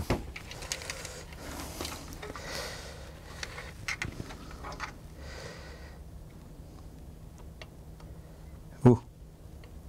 Are you sure? Okay. I don't know. Leglot is saying, Wi-Fi LED, is this the future? Could be. Or like Zigbee in your case or something. Zigbee? Yeah. Oh, cool. Bring it on. I don't know, Mike, if this... But now there are so many RGB fans in this case that Eric has quite a challenge on his hand. Oh, it's on there. I'm going to put some tape on there. Probably not how it should be done, but I don't want that it... Eric solves everything with tape. Duct tape. You have that engineering chart, right? Should it move?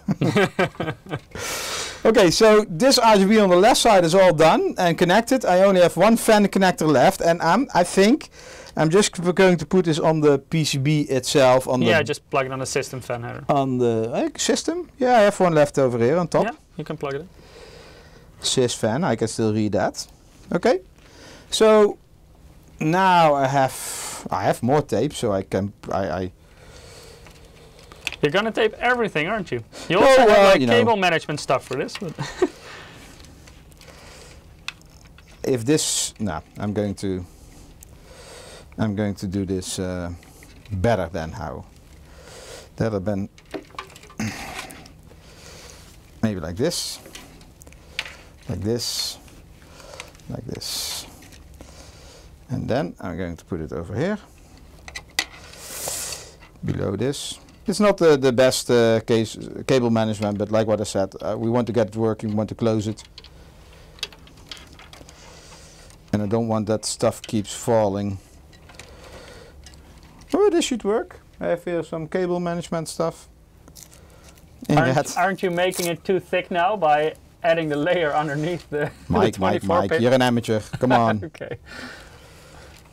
Yeah, maybe I am, but come on. We're gonna see if the case still closes after you're done. I don't think this matters. No, this doesn't matter. McKellen says we don't expect you to be able to close it. So far, so good, I would say. So this one I already tried to hide, but it keeps coming out of its hole. I think I can still close it, Mike. Now I need to solve this. What the... Oh my God, Mike. Yeah, NRT, there are indeed some daisy chain fan solutions. Daisy, some? No, I mean the fans that daisy chain to each other, so you have fewer connectors. They're still very pricey though, indeed. Alan already mentioned as well. Oh, Mike. I need another cable, I think. I have here at least... Okay, so this is 3 to 1. So you actually have 6 more fans to connect, right? Yeah, I have 3 over here. 3 in the front, 2 in the side, and 1 more in the top, because you only connected in the top the ones on the radiator. I have 2 over here, then I have 1 more and 1 more, but should I untangle them or should I just go for it? Whatever you prefer. So your criteria is if it closes, you're happy. Then if it closes, you don't see them on the front, and if everything works, then you passed. What? Today. You don't see them on the front, and I might add, the fans are not. Yeah, everything has to work properly and not make any unwanted noises. Oh my God. Okay. Okay. Yeah. So I have 3, 4. I have now. This is RGB. Mike, I only 5. You should have 6 of them. No. 3, 4, 5. Where is 6 then? Which connectors are you holding now? The power connectors. I think you have like 2 splitters with 3 outputs each. Yeah, I still have 1 here. I still have 1 here. What's this? That's also, I think you will need that as well. Oh. Because you have so many fans that you need, you don't have enough headers for it. Oh, yeah, Mike, I found it. Yeah, You're right. You got 6 in total. You're like a genius. It's just basic math. Yeah, 3 plus 3 is 6. Whoa. Okay, so now I have this one. I want to hide all the cables over here, but you don't want to see them. That's possible. So this is always Eric's technique. He stuffs everything in the bottom of a case. Hey, as long as it closes. That's true. Okay. It does work, because often that's the spot you have most space to. Yeah. Yeah, okay. So I put this one here. Oh, that's not working, right? Okay. Yeah. And then the problem is, I don't know who made the cable mess. But I don't want AZM Venom says, there goes the airflow. Oh, no worries. This is in the HDD tray. There's no hard drive installed. We don't need airflow there. No. We also don't have any fans there, by the way. So Eric can just use it to stuff all the cables. The airflow is all like on top of the PSU shroud. Okay. That sounds... I think I'm ready, besides RGB. And this is quite easy because besides RGB, he says, so in half an hour he's ready. Mike, you underestimate me a bit. A bit. I'm not sure if this is going to rattle, but... Divina says, a fanless RGB-less case is looking more and more attractive. I think... RGB in terms of cables, it's definitely a hassle. I think I'm ready for it, Mike. But in the end, I think it will, if Eric does it properly, it will look very nice from the front. I'm willing to go for it. Yeah? You connected everything? Doesn't matter, we will see. You remember last time? But did you also connect them to the motherboard, and did you connect the hub to the motherboard? And oh, yeah. Now, well, you know, maybe it's time. Maybe you're not finished yet. No. I just want to add something. Okay. It's very important, if you have a hub on the mainboard, to also connect it. Good idea, Eric. Yeah. You're so smart. Yeah. Shit. Okay, that's this kind of connector. It's from the past. You actually need two connectors. You need one to power it, so that's the SATA power one you're holding now, and then you have another 3-pin power connector, and you will plug that into the addressable RGB header on the motherboard, and that's for the signaling, of course. And should that be here? Oh yeah, I found it. Does it have SATA power? Yes. Oh yeah, you're right. Okay, this one. Where to get it? It's from the PSU somewhere, right? Yeah. Ooh, that's far away. You put a lot of cables in front of it. All my cable management goes to hell. Okay, I found one. It's not easy, but why is there still this kind of connector?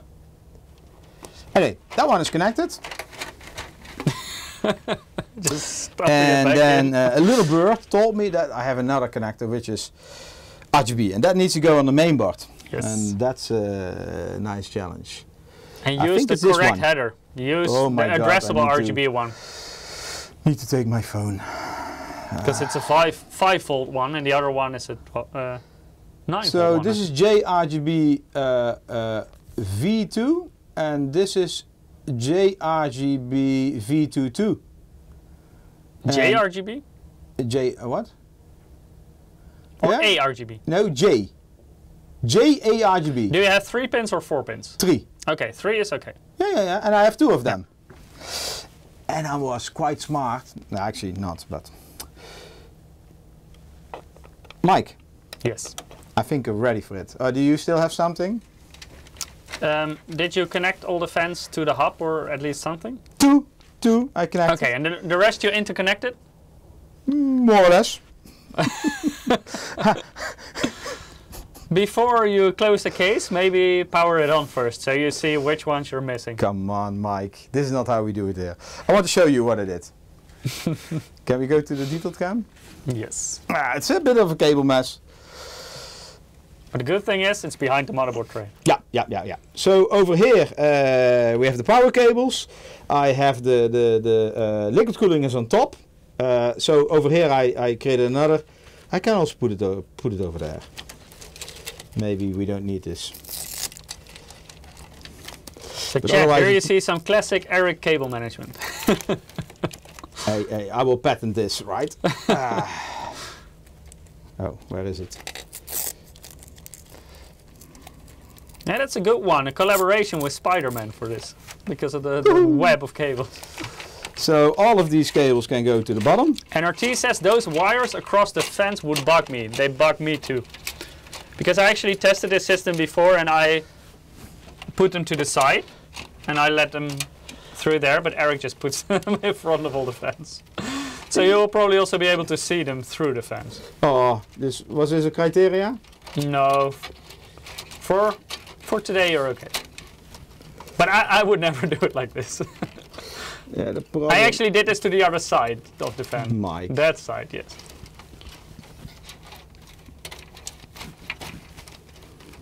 You guys make it way too much difficult.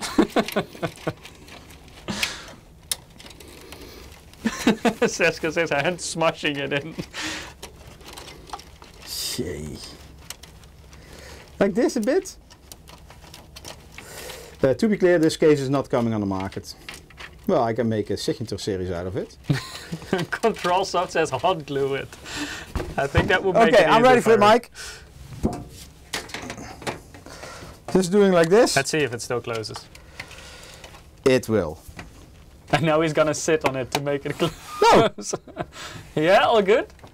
It, it has the... At a certain point it will just launch off. I feel it wants to escape. No, it's actually, you know, Yeah, all good? Over here, it's like a bit. As long as you don't touch it.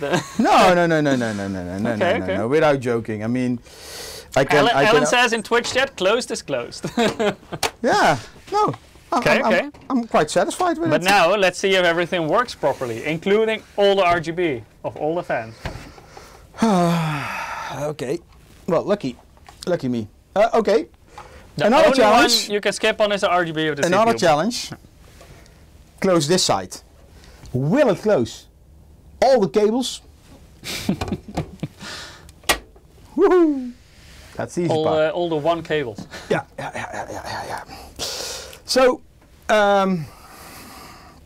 with this concept, let me see. With this concept, it's easy to remove all the cables from the view over here. Oh, we can peel this off, Mike. Are we allowed to do that? Yeah, sure.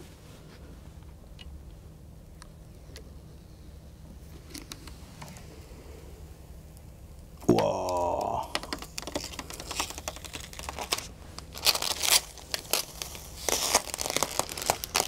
Yep. Always nice, the peeling ASMR. Brand new. I'm going to put it on Lucky.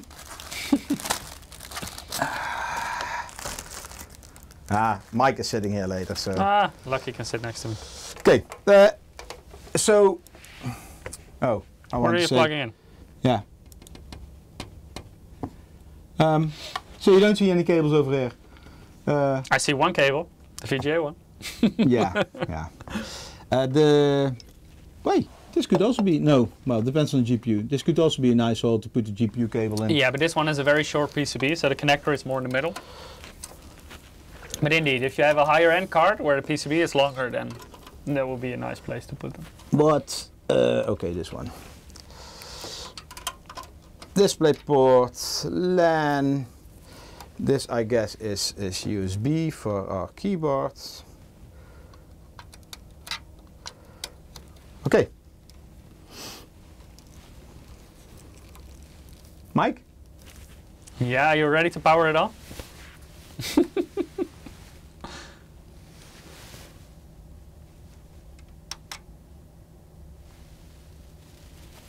That's a great system, Eric. Is the power supply switched on? Hey, Mike! Yeah, shit, it is. Fuck.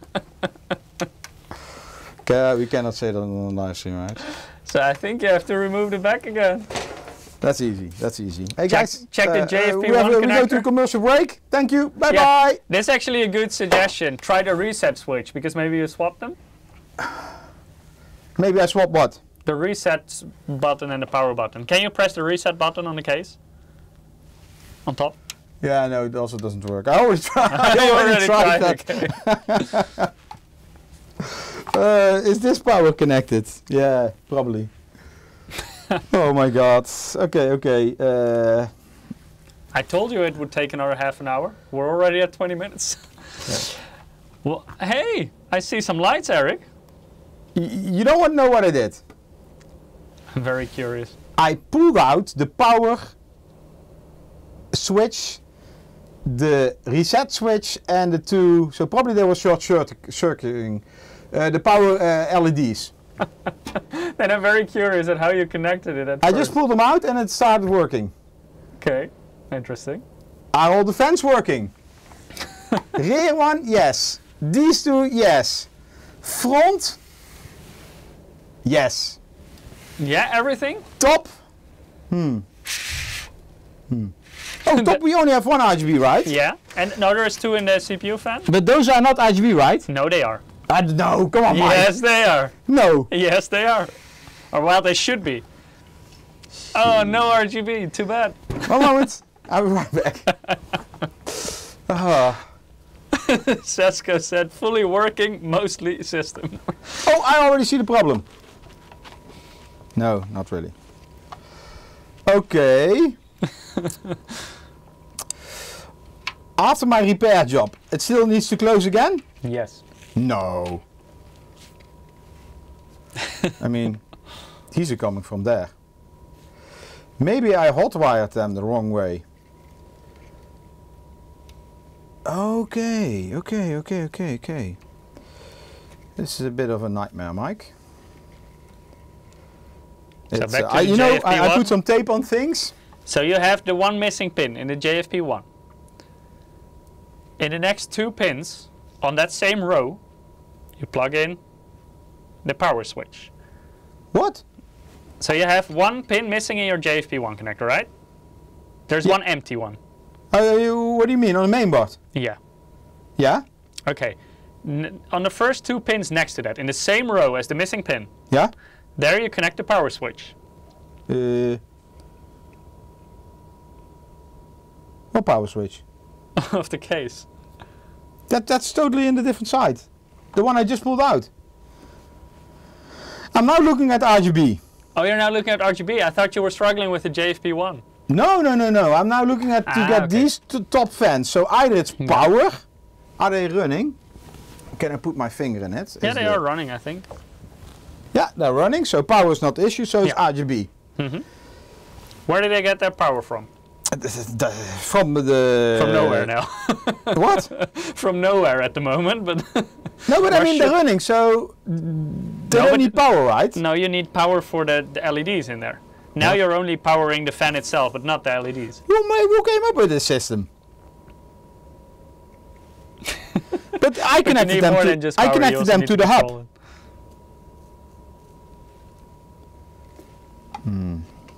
Are they connected to the hub directly? Yeah. Are they in? Oh, now the rear fan is also missing RGB. So it's quite strange that the rear fan is working, but those two... No, that one is not working anymore. No, I disconnected it. Okay. Now it should be working again. Ish. Moment. Yeah, mostly ish. Hey, what is this connector for? Okay. Can we not like give me like a... Oh.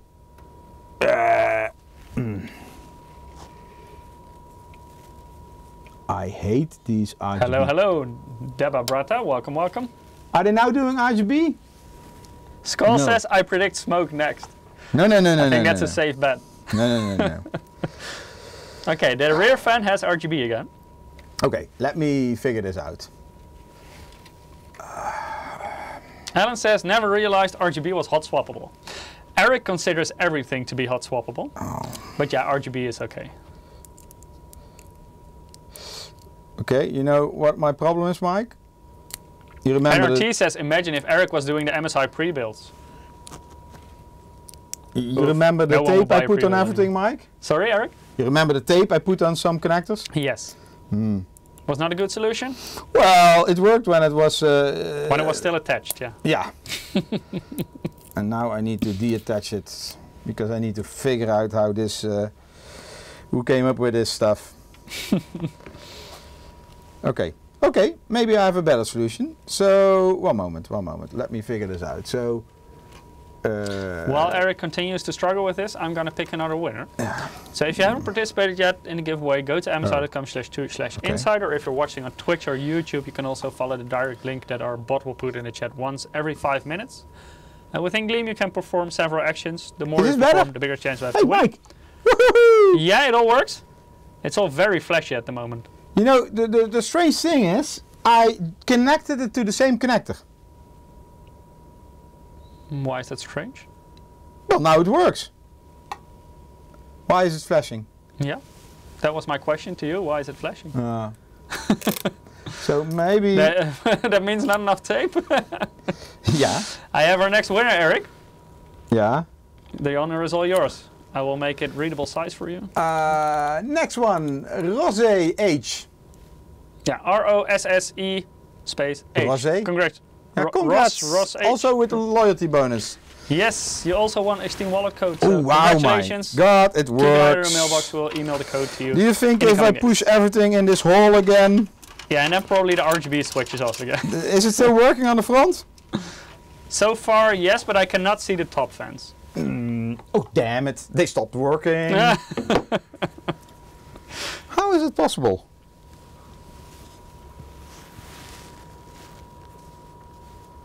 I think we have a bad connector somewhere. I think we have a bad person installing the No, serious. Serious, I need to put a... Yeah.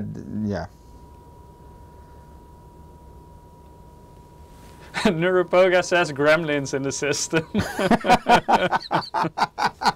You need to be old to understand that one. Although I saw some animation series about gremlins. Vectom is asking, does it work or do I still have a PC problem? Well, if Eric builds it, then you always have a PC problem. No, Mike, come here. Yes. I want you to show everybody. One moment. You think you can still fix it? No. I just need to clear my tape mess that you don't get the same idea next time.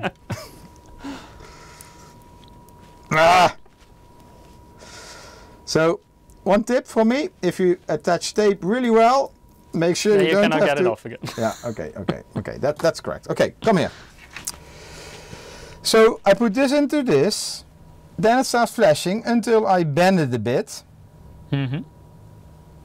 You see, like this? Yes. But now it doesn't run in the phone. Okay, why are you using so few of the connectors on the hub? Because the hub is powered and now you're indefinitely interconnecting everything. So you're saying I should do like this? Yes, I would use way more connectors on the hub. So you're saying... that one has a separate SATA power connector. It is a... Oh my god. You're saying it's a power issue? Could be. But still it's flashing. Is that this one? This one? But why are these flashing if you're connecting another fan? Mike, don't ask so many questions. Everything is connected here. So these are probably all interconnected to that single one? No, this is from I don't know where it's from. Mike, don't. This is from the LC. This is all from the LC. You made a huge mess here. Okay, let me see. What did you connect here? If you touch it, you're going to close it. Okay, so this one is connected directly, and this is going to the rear fan, right? Because that's the one working. Mm-hmm. Then you have these two. Yeah, all from the LC. All from the LC. I think the connector is damaged. Let me see. It works! No, one works. Oh. So the other one, did you already interconnect it? Yeah. What's this? That's usually No. That's from the other fan. Okay. So, let me see. This one is not yet working. You look like Inspector Gadget. I feel like Inspector Gadget right now. So this is one of your taped connectors. And that's the one that's not working, right? Mm-hmm. Now it's working. No, I feel it's working. Yes, it is. Okay. Is it still working? No, if you touch it, then it's barely working. Okay. Right now it's working. So don't touch it anymore, close it.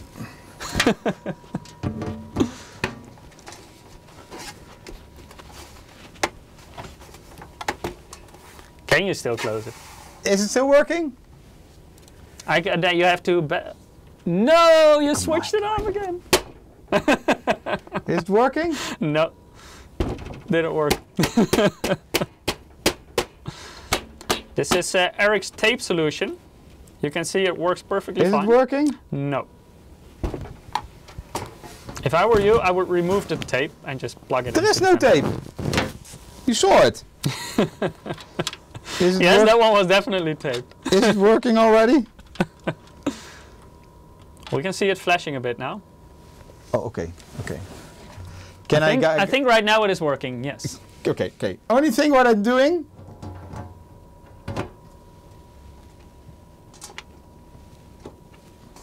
Nah, it doesn't fit anymore. And you also switched it off. Yeah, this is just a bad connector, Mike. No, I think it's a bad tape. There's no tape. Which one was it? This one? There's no tape. What is this? No. Yeah, maybe it's that one. Come on. So maybe there is tape. How can tape be? It's. Let me quickly remove your tape. Always Yeah. fun, these kind of live streams. Oh, can that also happen? Like this? Of course. You have a hub for a reason. Use it. Okay, now it's working. That's working. Is it still working? Yes. It's closed. Oh. Because now it's not interconnected with your tape solution anymore, but it's actually connected to the RGB hub in the case, which is there for a reason. Can you tilt it a bit? You have to prove to chat that it's actually working. Hey, I see some tape over here. I need to open it up again because there's tape. Oh, oh, I don't know. I don't know where that he comes opened from. it again. He opened it again. Okay. Now tilt it so we can see that all the RGB works. Yes, perfect, Eric. Very pretty. And it works as well over here. Nice. So a fully functional system. Who would have expected that? Hey, this was easy. Oh, it actually works. Yeah, let me check the specs. Where do we have something? Let me also open it up in the bottom. Let me move that to the right a little bit. There we go.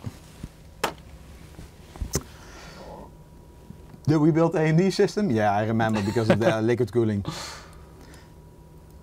Yeah, so here you see it's actually still an old name. You may remember it, the DIY Ape. But it's the Project Zero one. But it still has the old name there. Yeah. And the GPU 4060 Ti 8 gig. Yes, correct. So it's easier to assemble on the front. No difference on the back. Is that a good summary? I would say that the back becomes a bit more challenging. Well, not really. No, it's not more challenging. I mean, it's the same challenge as on the front. You need to connect everything in the right way. But the cables are longer. Because usually you would have to route them all around. Yeah. Now you have more spare cable, basically. And there is enough space to close it. It's just I think we have some. Oh well, okay. Let me be honest. I put too many RGB cables on the same cable. Yeah, you interchanged. Yeah, you daisy chained everything. Yeah. So this should be on the hub. That's my mistake. But yeah, there is enough room. And the front looks really beautiful because you don't see any cable. Mike, can you show that? Yeah, this looks nice. Oh, like this. No, in the detailed cam. Maybe that's, yeah. Oh, that looks intense with the green.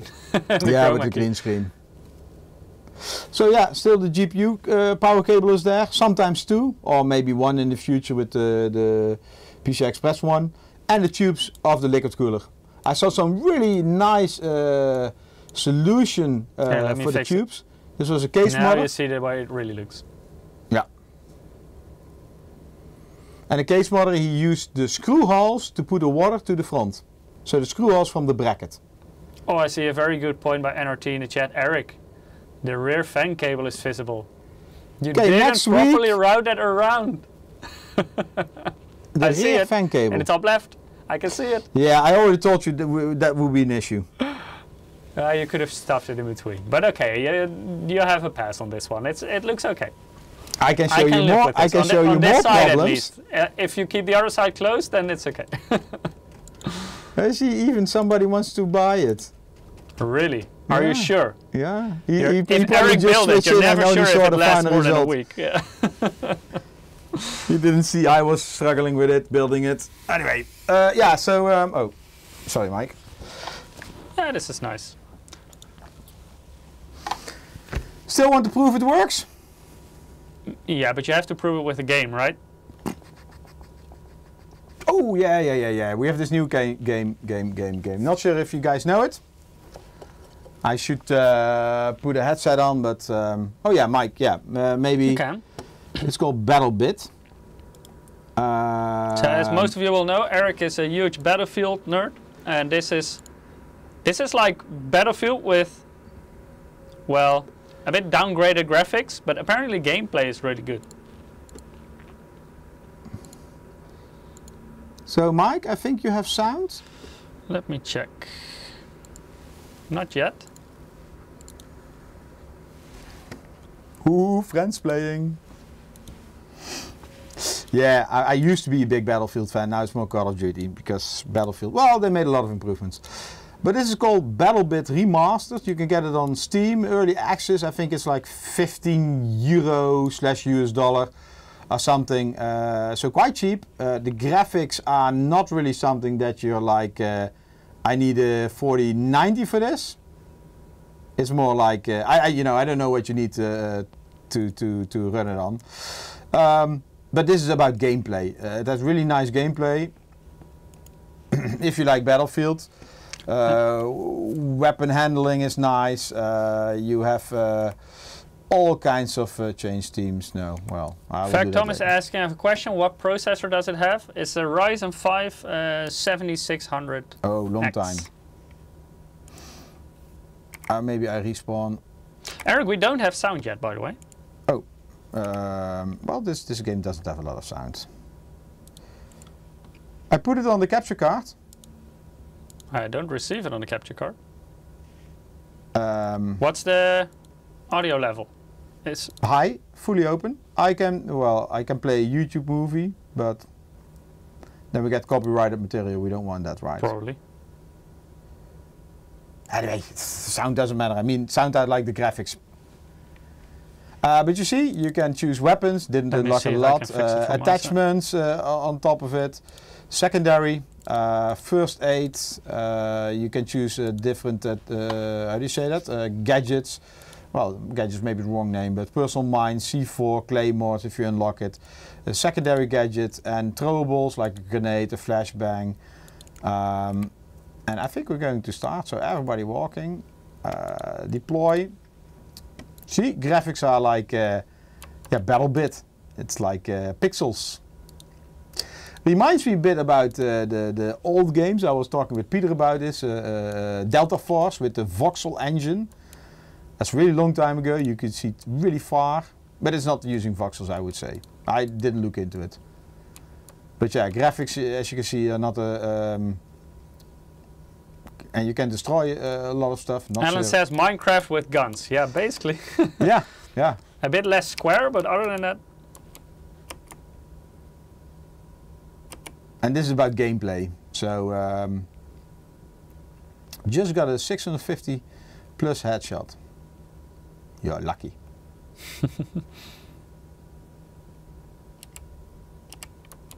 And still no smoke coming out of the system. Oh, he's sniping. Oh, there's a claymore over here. But I would say it's a friendly one because I survived. How does the claymore know? Good point, Mike. Good point. Oh. In fact, Tom says graphics a bit Minecraft. Yeah, a little bit. As Jabra says, how many players does this game support? It's large, right? Yeah. Oh. I want to show you the... it's 125 versus 125. Oh, that's a lot. I need to do my... bandage. It doesn't matter.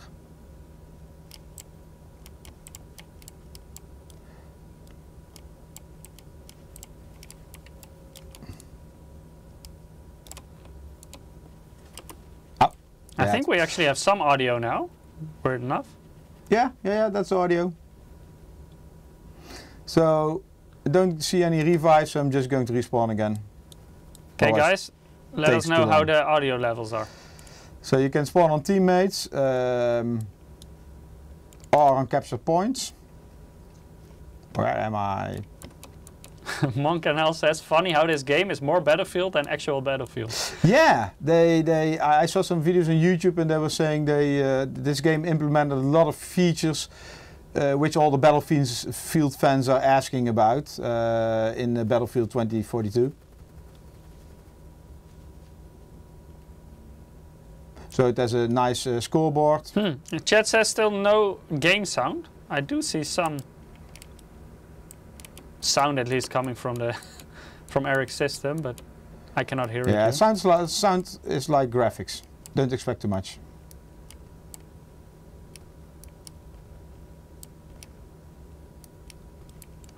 L1K is saying, can you give a workshop on how to overclock your monitor? I would never recommend going over what your monitor is rated for. Because usually they're already maxed out at what the panel can do, and it will only give you artifacts usually if you go beyond that. But for example, if you have like a 165 Hz monitor, very often those are already like 144 Hz panels pushed to 165. And of course those are tested and verified that they can do 165.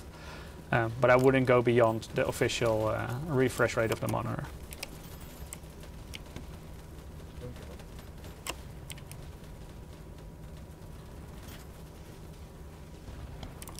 So guys, are you still not hearing any in-game audio? Then I'm curious of what I see the meter responding to. Well, don't. Oh, there is some audio, but it's extremely low. Okay, let me push this a bit higher.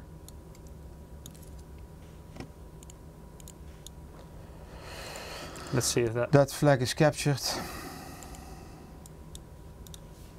Yeah. Let me know if it's not too loud now. But again, you need to unlock attachments, unlock weapons, unlock gadgets.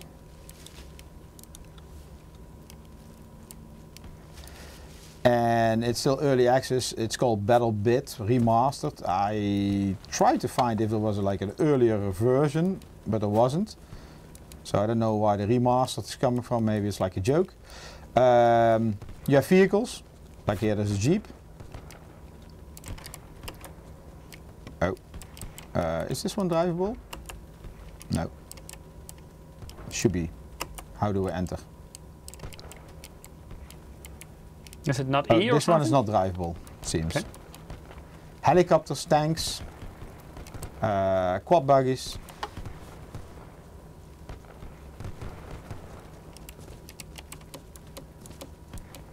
Is that a smoke grenade? Yeah. Ah, nice.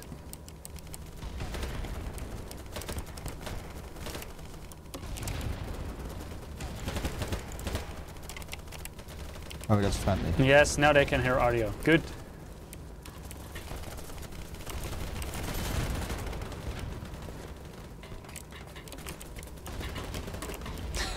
I love the way it looks if you climb that. I see.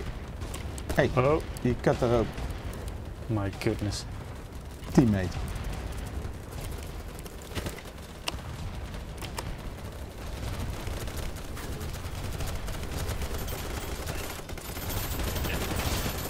Yeah. Oh, anyway, system works, right? Yeah. Good job. Still no smoke? Still good? Well, only in the game. Because of the grenades.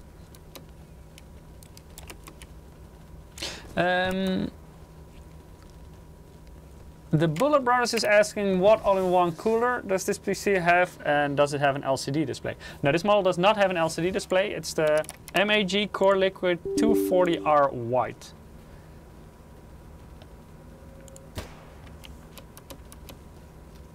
Cheyenne Roy is asking what game is this? Battle Bits it was called, right? How do I switch this on? I mean it should appear automatically, right? What should appear automatically? Overlay. What overlay? Afterburner, from Ruud. Did you install it on this system? Yeah, I just switched it on. But I don't know if this is. I don't know if this installation has it. Yeah, I don't know if it's root version. I don't think so. Anyway, I want to see what kind of FPS I did. You're playing it through Steam. I think you can also switch on the Steam one. It has a built-in FPS counter. Bandage.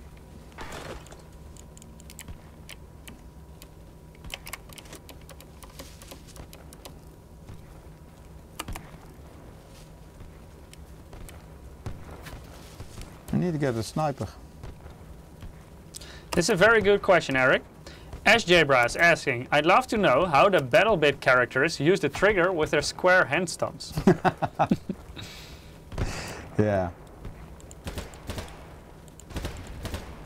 Maybe there's a 3D view of a third-person view of this. Well, let's look at my teammates.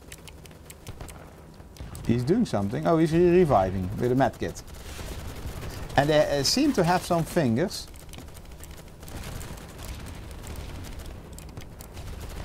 Oh. Eric, a lot of people want to know your FPS. Okay, there we go to Steam. Yeah, you can use Steam or you can use GeForce Experience. You can use Game Bar apparently. Yeah, also probably has it. GeForce Experience not installed. Game Bar? Yeah, I also have never used it for it. But you can also use the Windows key G, I believe. Xbox Game Bar.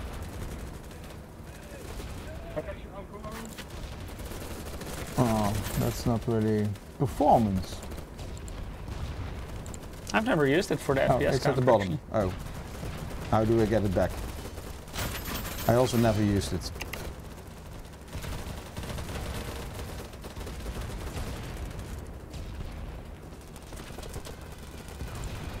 I'm just going to use the Steam one. Where's the Steam one? Alan says you need to pin it. Oh, yeah, that's possible. And NRT says you need to give Game Bar rights to read the FPS. Well, here Yeah, there it has the pin icon. Pin. Oh, that's pin. Yep. Okay, FPS.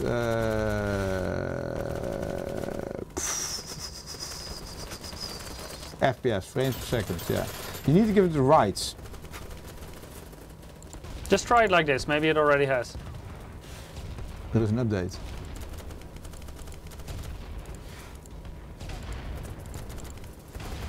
And maybe drag it to a different location that I'm not blocking it.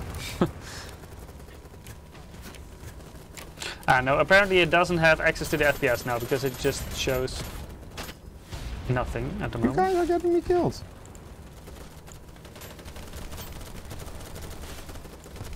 But how to get... That's why I just go to Steam.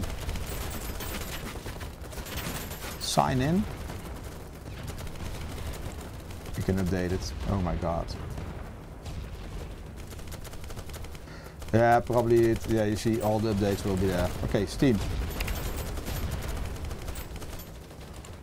I hope Steam can do it without rebooting the game. Where is this in Steam? Settings.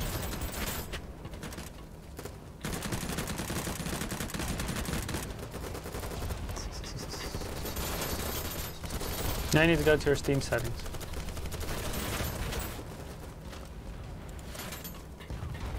No, very left. Yes, settings. I think it's an inter. Oh, yeah, this could be it. Yeah. In-game FPS counter. Top. Make it top right, because it's very small, but at least you can see it. I'm bleeding. Let me make this a bit bigger. 1 second. 240. Oh my god. There we go. Oh, I have horizontal recall.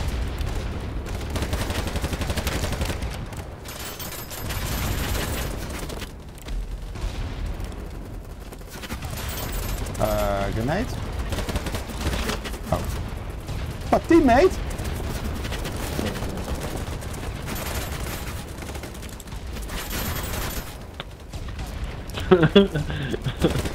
Where is it? Oh, okay, it's rolling. Boom.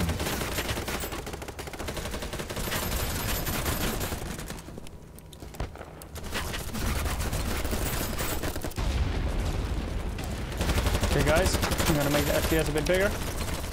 There we go. I need some weapon upgrade. The recoil is insane. Okay, I think we're losing.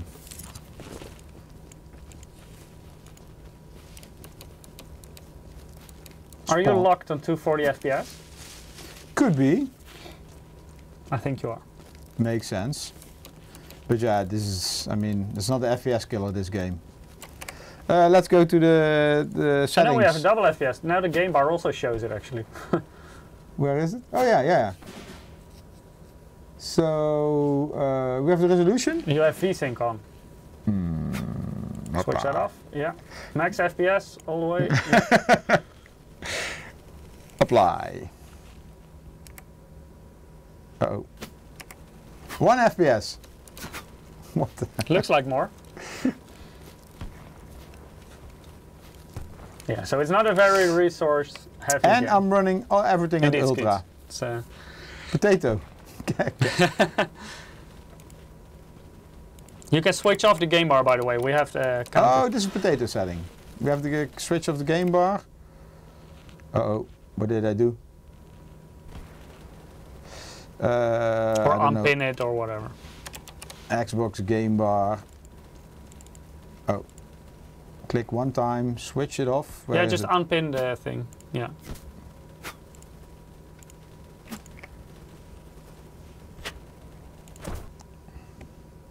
Okay, so this is potato. One moment.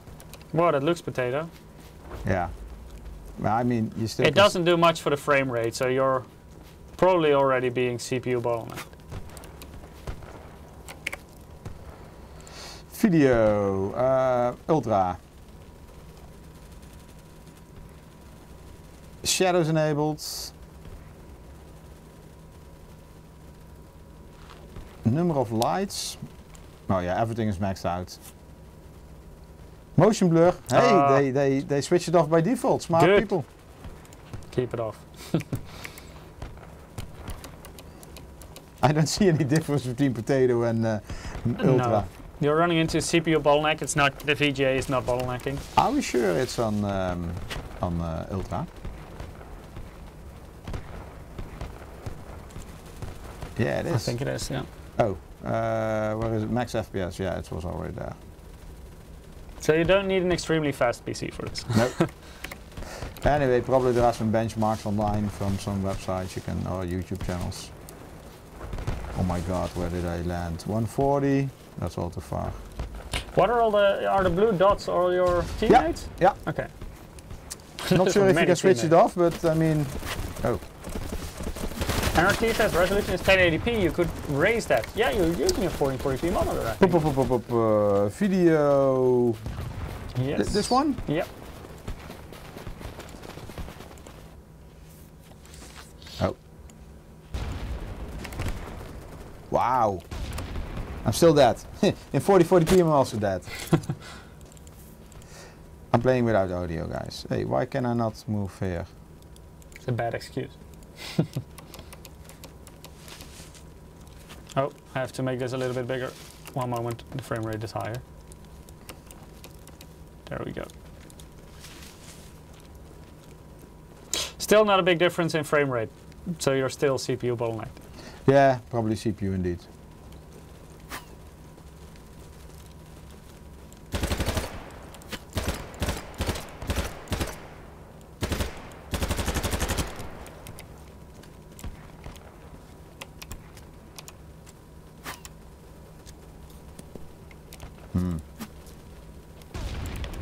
I love the graphics of the explosion of the grenade. Doesn't do damage to the car. Skeet says cleaner look. Yes, the high resolution definitely helps. Sniper. Parachute? Nope. Oh, that hurt. What? He gotcha. Yeah. Anyway, I think, Mike, that's it for today. Yes. Why can I not spawn here?